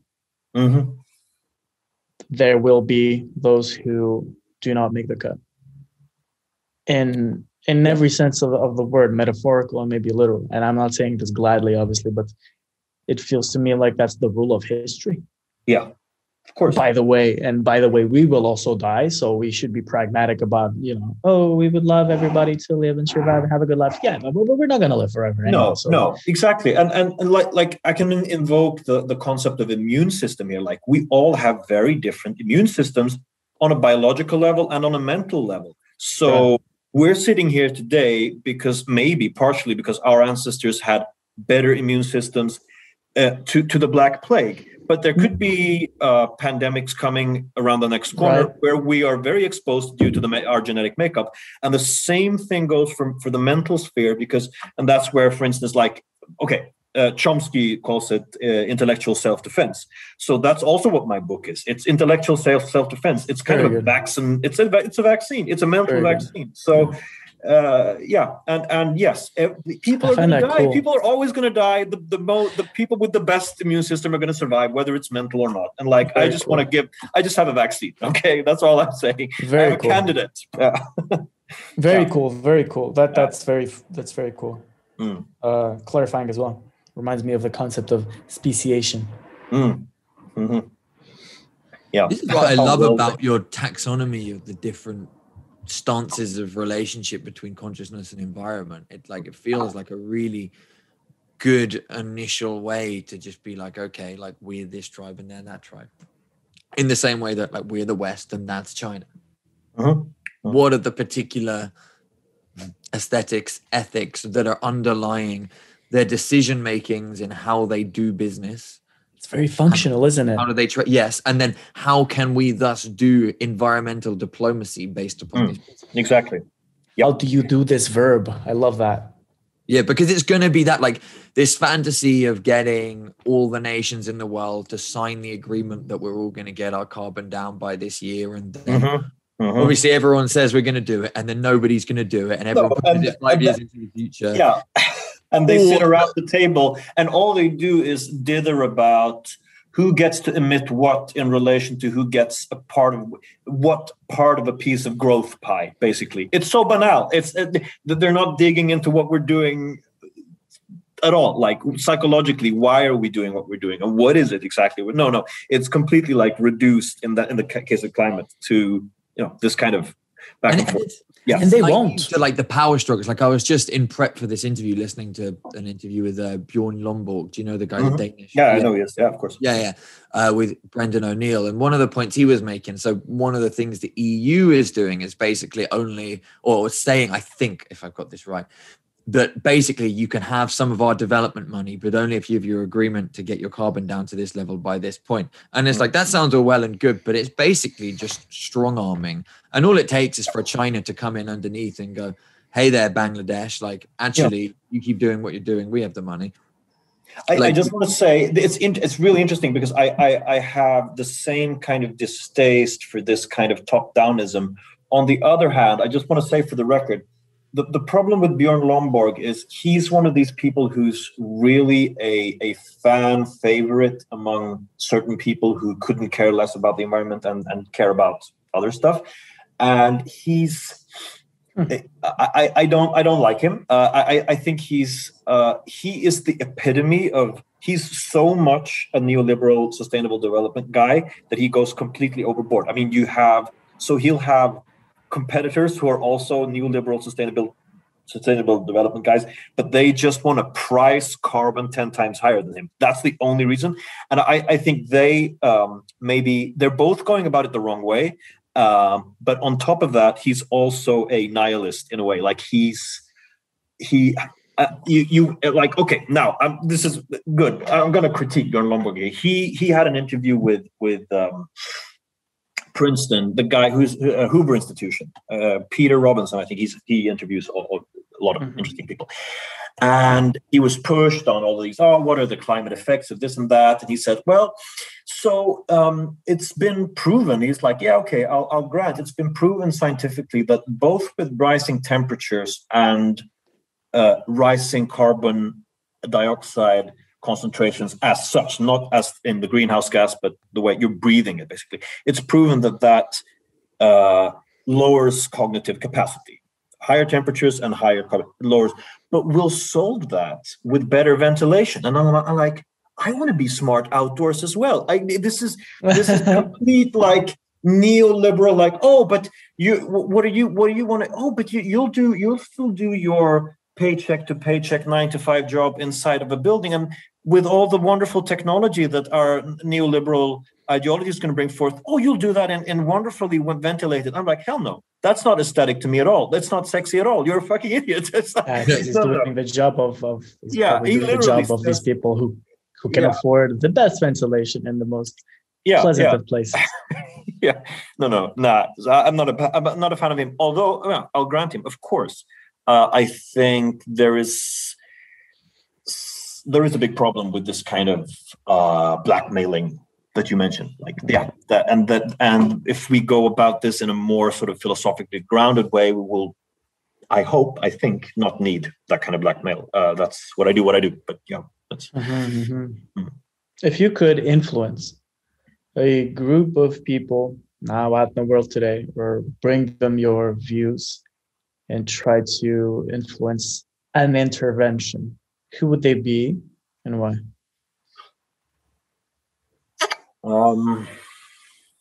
If you've thought about that, okay. Yeah. So there's kind of a dream scenario answer to that question and a realist one. I'm going to write, and I'm writing what I do in a way which sort of it's going to be inaccessible in some way. So, and I think that the only people who will be at heart influenced by what I do will be the ones who understand it word for word. Like, and they maybe will do some kind of strategic, they'll be internal, like, maybe they work in whichever place, or maybe they do whatever, but like, okay, I could boil this down to some kind of talking points and give it to my boss or my local politician or whatever. But that's always going to be like, there's a filter there that's going to just kill it. So I on a realistic level, I think, I don't know who they are, but they are probably as interested as I am in the interaction between, and you guys, I mean, you grasp all of this. So it's I know sort of intuitively who my target audience is, but if I were to dream, then of course I would hope that the people who do climate negotiations, that the people who sit around the tables when different national strategies for energy and growth is being discussed. I think I don't know. It's I haven't really thought about it. I guess I should, but it's more like the chips will land where they may. Yeah. That's fair.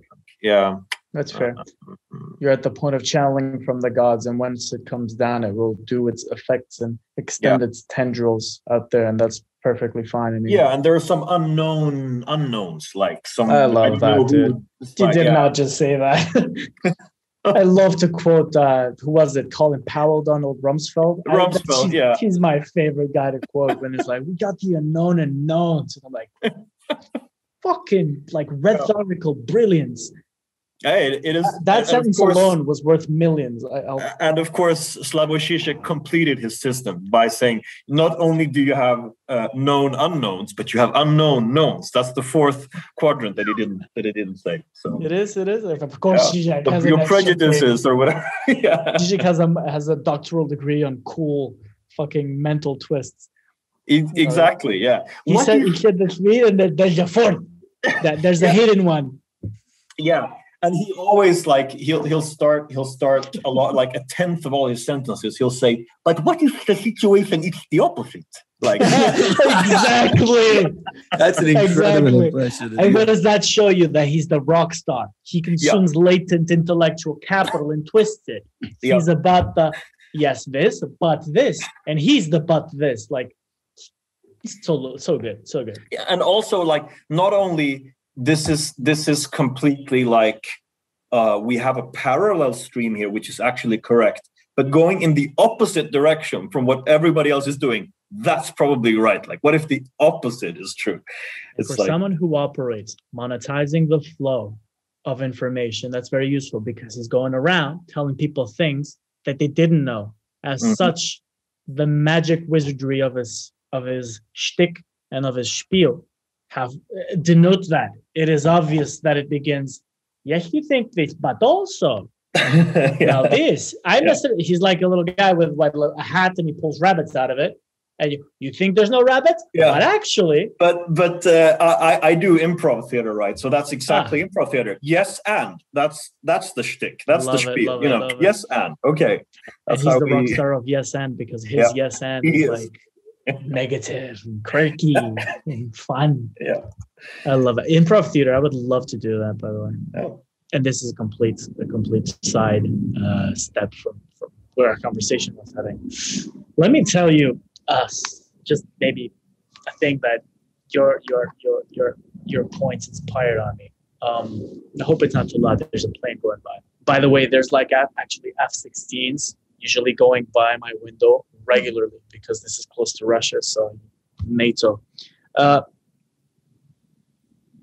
When you speak about these modalities of relating, this relatedness, it feels to me like they're not only functions of they're functions of the human being as much as they are functions of the relation, and then functions of the ideology through which we relate to the environment. If we grant that the environment is this immutable thing. In other words, each modality will reveal only a portion of the problem of the environment. Each modality will trigger only a portion of the libidinal machinery of the human. So the territorial supremacist is an egotist with power trips, whereas the environmental awareness person is someone who's had it nice all his life and he wants it to be nice and not to really just keep it safe, please. So these different attitudes satisfy different psychosocial, psychosomatic strategies. They mediate different payoffs. In other words, people are self-interested when they pick one of these, which is something that comes into play when I make my more Machiavellian conflict-based analysis. So what comes to mind to me is that these, I don't want to call them ontological modalities, but almost. Maybe they are even. Yeah. Because they strike deep. They are. A mode of relation towards this very important problem. Well, exactly. And it's not only, I just want to emphasize, it's not only towards a or the problem, but it's also a relation to everything which is neutral or possibility or positive as well. Like it's the relation of, and how other people position themselves in relation to the problem.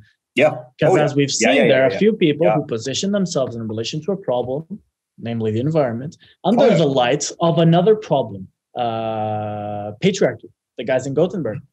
As such, it is purely about psychosocial revenue. Indeed. And like it's just about getting that payoff from bitching against this or that. And and try basic in group, out group, cohesion, yada yada. And just look at this split between what I call ecological consciousness and ecological awareness, you see it again and again. And of course, yeah, you see it in ecology, and it takes all sorts of interesting shapes there. But you also see it in like hippies versus punk rockers. It's basically the wishy-washy people versus the hardcore blacksmith materialist people. It's the same thing, but on a different level. And it's all about, creating. Whereas maybe so like we're all countercultural, subcultural. We all hate the man, but we hate the man in so different ways that we, the revolution eats its own children and whatever. Like we, yeah. And maybe two things here. One of them is the when I say psychosocial revenue, I'm talking about how the strategy that some people adopt when regarding this problem is not genuine, or is more concerned with the payoff that they will get than with the resolution of the problem. I think that goes without saying. Secondly, it's very trendy. It's about what's cool at the moment. Like there will be things that will be cool at certain moments, and there's a certain subset of the population, especially those who tend to perhaps be more sutric and follow, that will adopt the strategy that is in vogue at the moment, sold by the merchants of cool, who have agreements with whoever pays them more. And the end goals of those who are able to pay more are the ones who will imperate or rule over the minds of those who just follow. And that's just how it is. Because another thing that I need to say is that within the plethora, like these 6 modes of acting, there's an inner circle and an outer circle. There's a message for those within who can not only understand it, but those who can also put it into effect, which is a minority of a minority of a minority. And there is also a message that needs to be translated and digested for the outside, which is generally speaking quite stale and fulfills a psychosocial function of helping them sleep better at night during the 20 minutes that they have to consider these issues, because sadly they're concerned with many other things, namely survival. Yeah, I mean, you always get this paradox of tolerance as well. Like all of these different modalities within them, there will be different communicative practices, and there'll be a lot of dog whistling. Like you could go even as far as to say that if you adopt a woke enough ideology, then you're allowed to be overtly or covertly racist. Not only racist in the CRT sense, but also like, because we're all now, gathered around, we've gathered somewhere in like Schmonkenberg, Massachusetts, where it's only white people and we care so much about the environment. And it's all a little bit like, we like each other because we're so culturally similar. Like that kind of dog whistle, but also on the like with these kind of racial or sort of the Guardian. Yeah, these overtones notwithstanding, like even like the basic fact of saying, tolerance for difference is so important, and yet if you want to be part of our clique, then you better fall in line, buddy. Like so, that's a paradox that's always going to be. But I just want to get back to, because you were speaking of these modalities and like psychosocial things. Yeah, below, and there are those, and you had this episode where you talked about that was more sort of on the sort of broader political, not only ecological, kind of left-right divide, the way it looks right now. With rather, it's been more sort of material before, and now it's becoming increasingly like Freudian. Like if you have mommy or daddy issues, you tend to have one or the other. Like it's so fascinating, and I think that plays a big part here in what are you a person who's scared of the phallic, or are you a person who's scared of the kind of the womb inclusiveness, or say, Of course it does. And said that, there's 3 ways that this fucking thing can play out. One, which is not going to work, is to try to take all of everybody's complexes and inclinations and perhaps biases and try to resolve them in a way that works well for everyone. That's the Guardian pipe dream, the truth with those priests sell while they're protecting their own self-interest, which is not going to happen, because history is a fall. It's never a stasis. It's a movement. Precisely our complexes and our traumas are the informs our lived experience. They are the substance of history. So scenario one, resolution of all conflicts will not happen.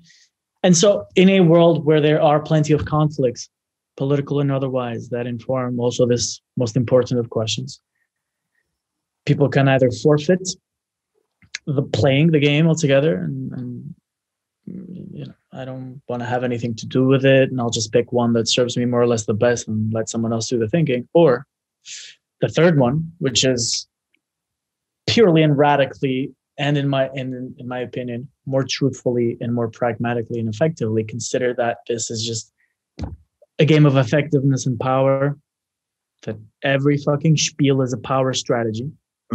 And that's okay. Most people think that's not okay because they want to resolve everything. No, it's okay. It's what it is. Let's be pragmatic here, at least between those who are in this podcast and listening as well. Like, being pragmatic, we need to understand that every act is a power act involved in the power economy. We're all more or less self-interested players, interested in ourselves and the well-being of our own tribe, and obviously of everyone else. But the everyone else is so far away and so hard to conceptualize because of our Dunbar-sized brains, that in that little interval between 150 and 8 billions lies the politics, lies the other. It's the white man, it's China who's burning loads of coal, it's BP, it's the Russians, it's the fucking woke people in Gothenburg. So, these power games, what's the resolution from within these power games? I will say that the winner will be someone who will admit that it is what it is. Yeah. Like, I think you can't omit the aesthetic. There's the power, but there's also the orientation towards the transcendent. Like, maybe that is the way that power manifests itself, by positing some beautiful ideal. But I think it's a mistake to go full Machiavellian and go. But they align. They do align. It's like the Jews in Israel. Like, if you're good, God will bless you. If you're effective, God will bless you. If you don't pray to God properly, can become tautological, incidentally. But I think reciprocal feedback into itself. And that's a good thing, right? But I think yes. So it is oriented towards the transcendental, and that's something we need to be talking more about. I would say that the kind of game B kind of individuals toying with and kind of common recognition of, okay, we're having a purely, like, I'm sitting here in my apartment, I'm sort of middle-class guy, I don't necessarily want to have a better life materially, I just want to get more wise, and maybe we have that in common, I don't know, but like more wives. What? More wives. Yeah. Sorry, that's what I heard. Go on. Apologies. No. Yeah. Okay. Well, you'll have to do some editing where but I'm just like thinking, okay, so game B, for those who don't know, is like this, big mashup of people trying to sort of be pragmatic in the way you described, solve problems, yada, yada. We're not individuals. We're not going to take individual credit. We're individuals. We attempt to understand when we're in the room with a person who is more well-read or more intelligent in some kind of domain than I am, then that person will be my leader for the next 30 seconds. Then maybe the conversation will shift, and so that kind of giving and taking, which incidentally is also is attentionalism.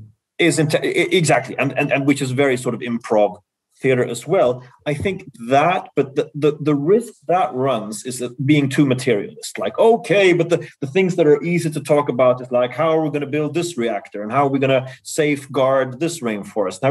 That's all well and good. Okay, but we need that before the orientation towards the transcendental. I agree, 100%. 100%. Yeah. But I 100%. Now I get what you and Owen are trying to get to, and you're right. If it came across that I was just focusing on the materialistic, then by no means. Because it's also the attitude, it is also the belief system that enables that.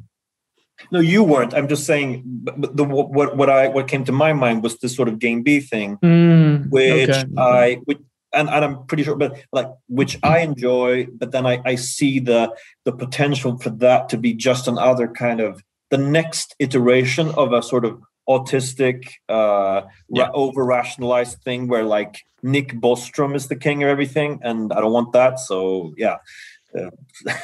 two things. One, whenever I hear the term dialogos, I cringe. Second, it is indeed one of those situations where when you have a bunch of people coalescing and organizing this freedom, to quote Bjork, organizing the freedom of thought that we have, and which is something very Scandinavian, and then clustering it around a specific route, we need to account for the fact that there's going to be a guy, even for just for the sake of being an asshole, who will say, I will not comply.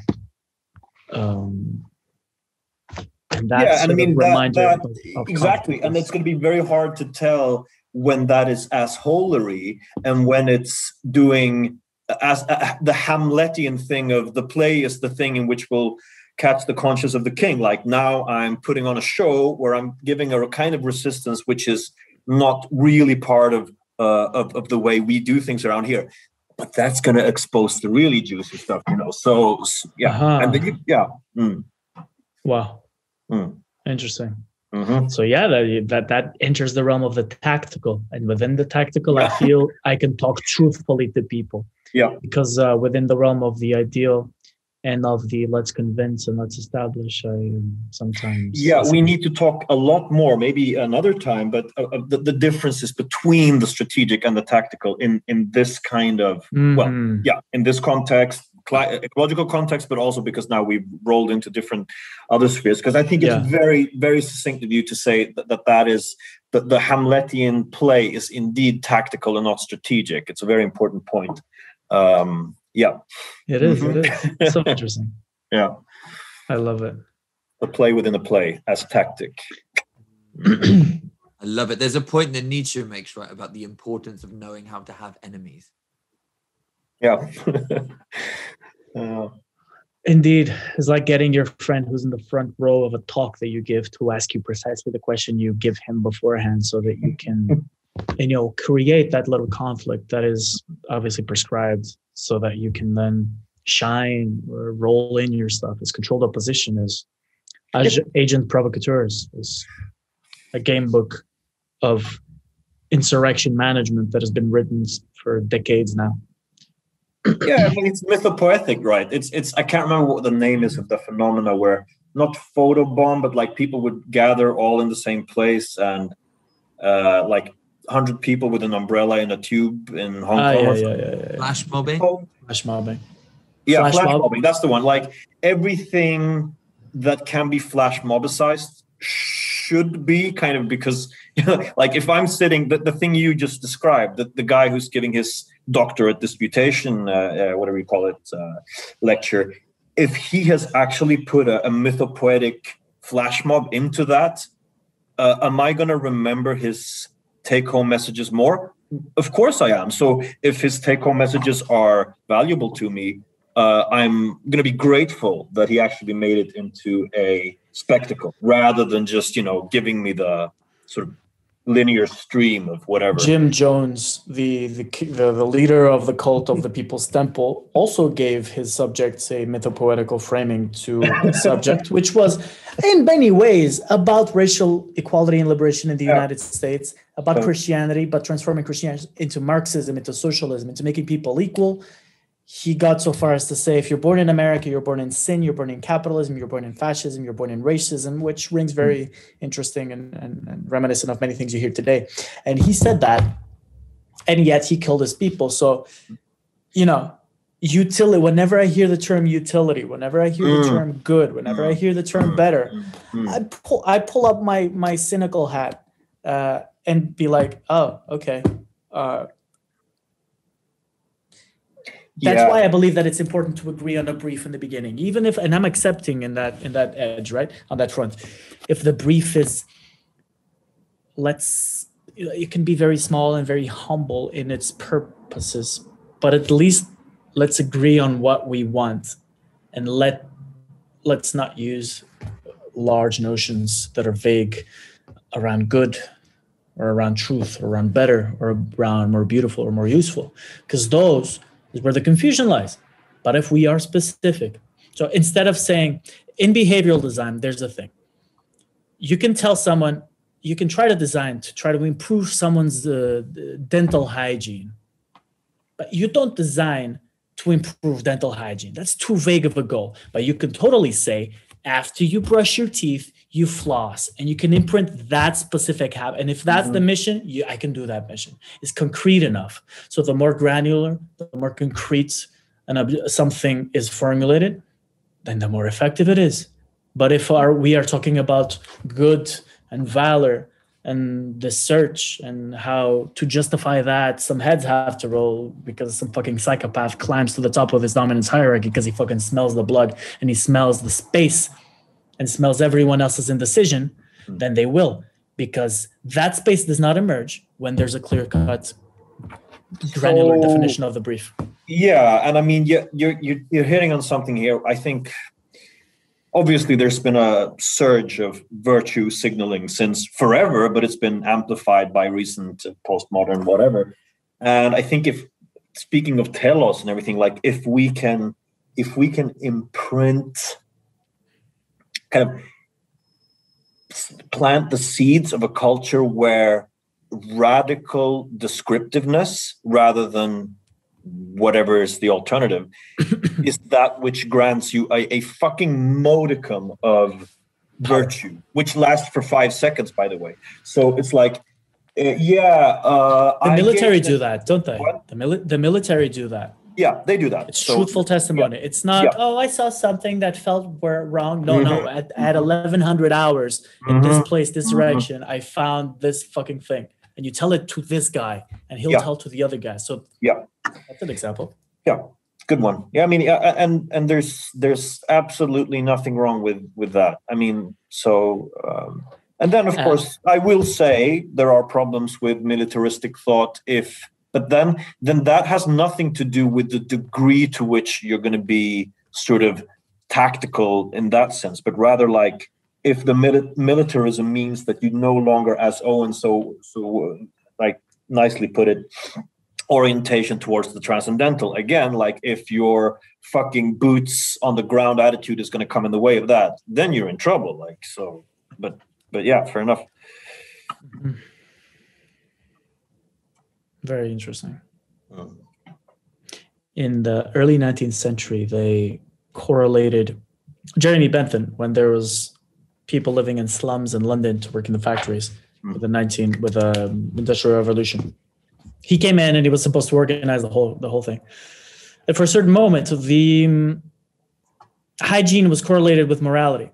If you were diseased and if you died of a disease that you obviously caught because you lived in filth, then that was also because of morality, because clean people are moral and you're only dirty if you're immoral, and thus the disease is deserved. And wealth is good. If you're wealthy, then you must have done good. Poverty is being immoral. And so there was this climate which had to do with trying to achieve a purpose, which was the hygienization and the organization of the society in London to make it better, like creating sewage, making sure that all these people survive without too many diseases. And I find that rhymes with what we're seeing today, with trying to make proper thought, hygienic thought, a moral issue. Take the vaccine. Yeah, and like, sorry, go ahead. That there's a corollary in that, in right thinking as purported by mainstream reality. That's point number 2. And we can see the mirror in that. That's why, Facebook feels entitled to tell you, maybe you're seeing extremist content. That's immoral. You shouldn't do that. Be hygienic. Contribute to better public order. When I hear public order, I think Bentham. I think these practices, it's Foucault through and through. But the third point about that I wanted to make is that this feeds into environmentalism. And that, nihilist or Nietzschean environmentalism is going to be a thing to combat that. Whereas you have this moralizing environmentalism that is not yours, but each of the modalities that you purported, some of them purport this moralization is like, you don't eat vegan chocolate and you eat meat, you are a bad person. In the same way that if you were in the 19th century, you didn't shower, you were immoral. So, and there are pragmatic purposes for this.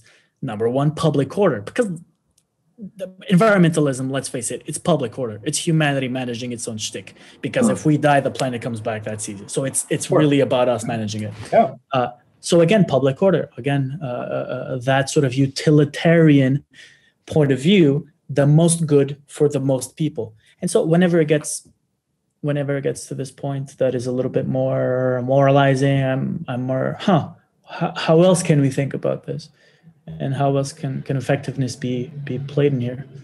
And to what extent is this yet another push for technologies of control over the many, which it also is? And that's a tremendous opportunity of business for the future. Well, I'm going to sound like some kind of Protestant preacher way back when, but if you're Swedish, you can get away with it. I can get away with it. I think, it's your job. Yeah. This is what I do in our little game B thing. But like I think that as soon as you have these moralizations, what they are basically is somebody, if you look at that from an completely like only a perspective of raw sort of Freudian, Foucaultian, yada yada power agency, it's basically saying, I want to affect your I want to affect the way you act out in the world without contributing. Like it's literally the opposite of skin in the game. Like now I'm pointing out what's good and bad, and you better behave now. It's like it's not like it's like the opposite of going, you could think like this or you could think like this. We could follow both through. If you have an intuition now that we should follow only the one, sure, we could gamble to do this one together, or only you or only me could follow down that like Socratic path, and kind of that's the honest thing. But like the complete sort of anti-discovery and anti-skin in the gameness of going like, yeah, I now say without even contributing so much as a loaf of bread to this situation, this is what's good, this is what's bad. But the reason I say it feels Protestant, so. It's like it sounds like somebody what a Protestant preacher would say about the sort of papacy or something like that. But yeah, they're not really Christian. They're only virtue signaling. But yeah, I mean that's I love how you're a sweet Protestant and I'm a Portuguese Catholic, and this comes back 400 years over again. I've been reborn 5 times since, and it comes back time and again. But I get what you mean, and that skin in the game aspect is indeed important. I was thinking about when you were talking about that, like that I don't have kids. Maybe when I do, the Machiavellian in me will become more. It's this faction that I'm working for, not any potential faction. Oh wow! And I don't have kids either, but that brings up so many good and bad trips, like psychedelic experiences of mine, where I'm like, so I'm in this camp. I'm toiling away, both sort of with my hands and with my mind. These are the people I'm really working for. Yeah, dude, like, that's crazy. No, that was only that was what they wanted me to think, whereas I was actually working for those guys. No. Yeah. It's interesting that you mentioned psychedelic trips. There was one psychedelic trip that I took my family's village, and I started to fucking stare at this bush, and I was like, fuck. Like, in the same way that this bush has branches and they all stem from the same, so am I part of a branch of this place, but also a long branch that stems all the way to the Big Bang. And I was like, holy shit, that's the big branch that I'm working towards. And so when today I have this sort of, I'm gonna poke holes and be Machiavellian stance, it's just because I don't trust. I want to maximize the territories in the same way that you maximize the territories of analysis. I want to what are really all the ways that we have? Can we switch between them and be a little bit like that to maximize our chances? Because I think that's a smart way. Stack the possibilities need to stack on top of each other. That's what Dilbert talks about when it comes to talent. Well, there really has to be, like, if you are a tree and you have so you have all these different roots, right? And some of them are you've built them. You just described, or they've grown from you. Like, can we have all of these capabilities at the same time and switch and communicate between them? Like, some of your roots are going into really fertile soil, and you're pumping that shit. You're eating away at it every day. Other roots are maybe have dug in at an angle into some kind of very poor soil. Now, what makes it poor is only the extent to which it dies. So if it's poor, if somebody comes along and like, oh, this root that you have, man, that's poor soil. Maybe it is, but if it's good enough to sustain itself there, it's going to balance the tree better. So yeah, a root has nourishment functions, but it also has stability. Like, this is your root. Obviously, it's surviving. When it starts deteriorating, that's the proof of this was too much going that way. Yeah. The proof's in the pudding. Non-moralistic. I love it. Yeah, and that's a very Jewish transcendental materialist. I don't know if that's even a term. I'm just making it up. But the Jewish approach, at least in the Old Testament, which, everybody's heard that Peterson talk where the Jews are like, we were good, therefore God rewards us. So uniting the material proper action of like doing your homework or like doing agriculture well or being a good ruler, and then God, the transcendental element, coming and rewarding that and making a covenant, which is the holiest fucking thing. And when they do not rule properly and they're like hedonistic and they just don't do their homework properly, then God punishes them. So in other words, it's like pissing in the wind and ending up smelling. Pissing in the wind and ending up smelling is 2 in 1. It's both the material action of you decide to piss in the wind and the transcendental outcome, consequence of, oh, I end up smelling. Whose fault is it? Oh, well, Neil deGrasse Tyson is like, oh, well, that's the wind in the no, it's the ideal. It's the fucking moral attitude of like, why do you piss in the wind, bro? Like that there's a rule, there's a transcendental North Star that needs to perhaps guide that, which may or may not be fictional, which may or may not be just a narrative. That's a question that I will leave unanswered because that's where it's best left. However, to your point that you mentioned a while ago, it's extremely necessary. That is what mythographers do. But the thing that mythographers know is that they both drink their Kool-Aid and they don't. Yeah. Well, I'm rambling. No, but that's fine. And I just want to tie back to where you were talking about. This is far back now. It's 10 minutes. No, but like when you were talking about the vegan chocolate and the meat, like it's so interesting that once you go with the metaphor, which incidentally is a ecology of mind metaphor. Oh, we're working with how are we going to have nice surroundings and also beautiful biodiversity. That's blah, blah, blah, blah. How are we going to do that? Well, we need to hone our own tree. And when you get to a certain point of metacognition, you just realize that I am self-aware that I am this kind of tree, and I'm gonna start growing more in that direction, and I'm gonna see, oh, that didn't work. I'm gonna maybe sever my ties to that root, whatever. If you can, then we get into discussions on free will and all that. But the interesting thing about the vegan chocolate and the meat is like, if the insight, whether it be Kabbalistic or as you mentioned or something else, that if the insight is that what we are here to do is to somehow bring about the highest capability of blah, blah, blah, blah, and that's going to take, as far as I can see, that's going to take a long time.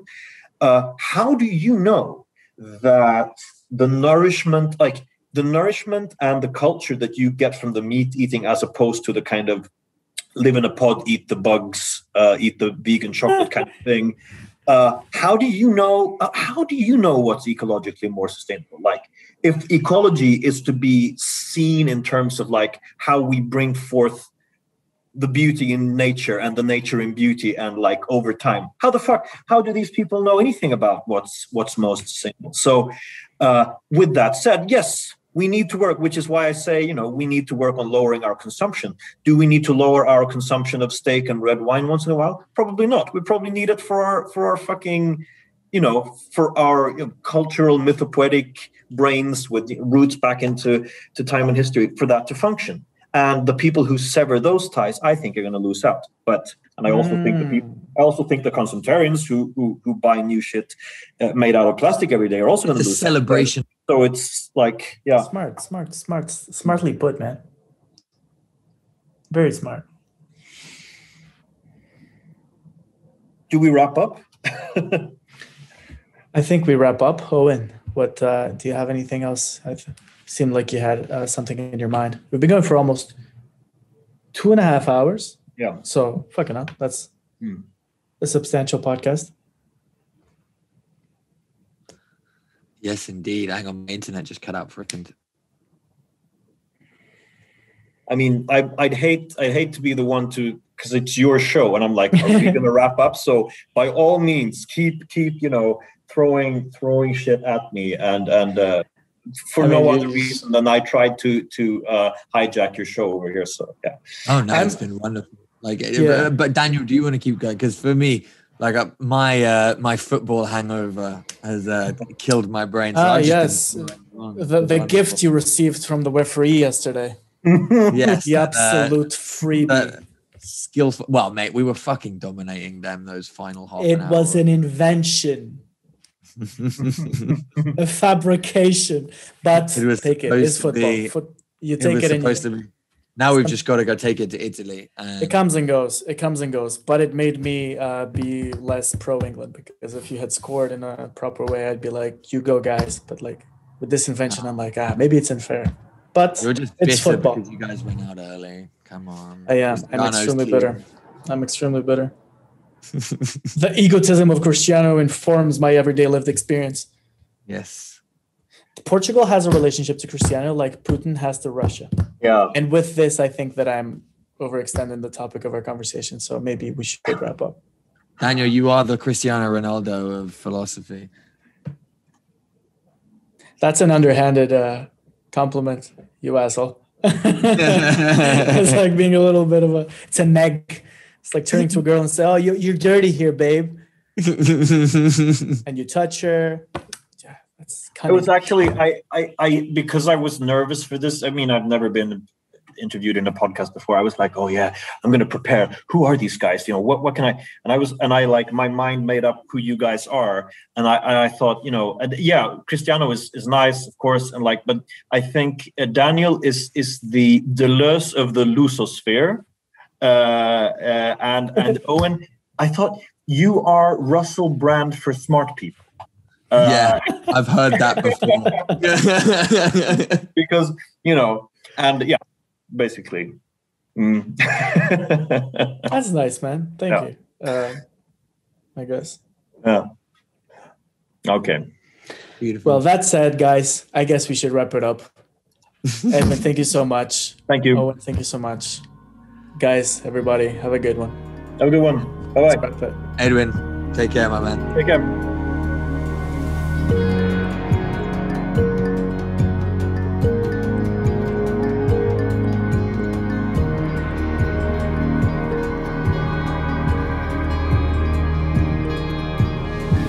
We hope you enjoyed the show. Consider becoming our patron and helping us put out more content like this. Patreon.com/Technosocial.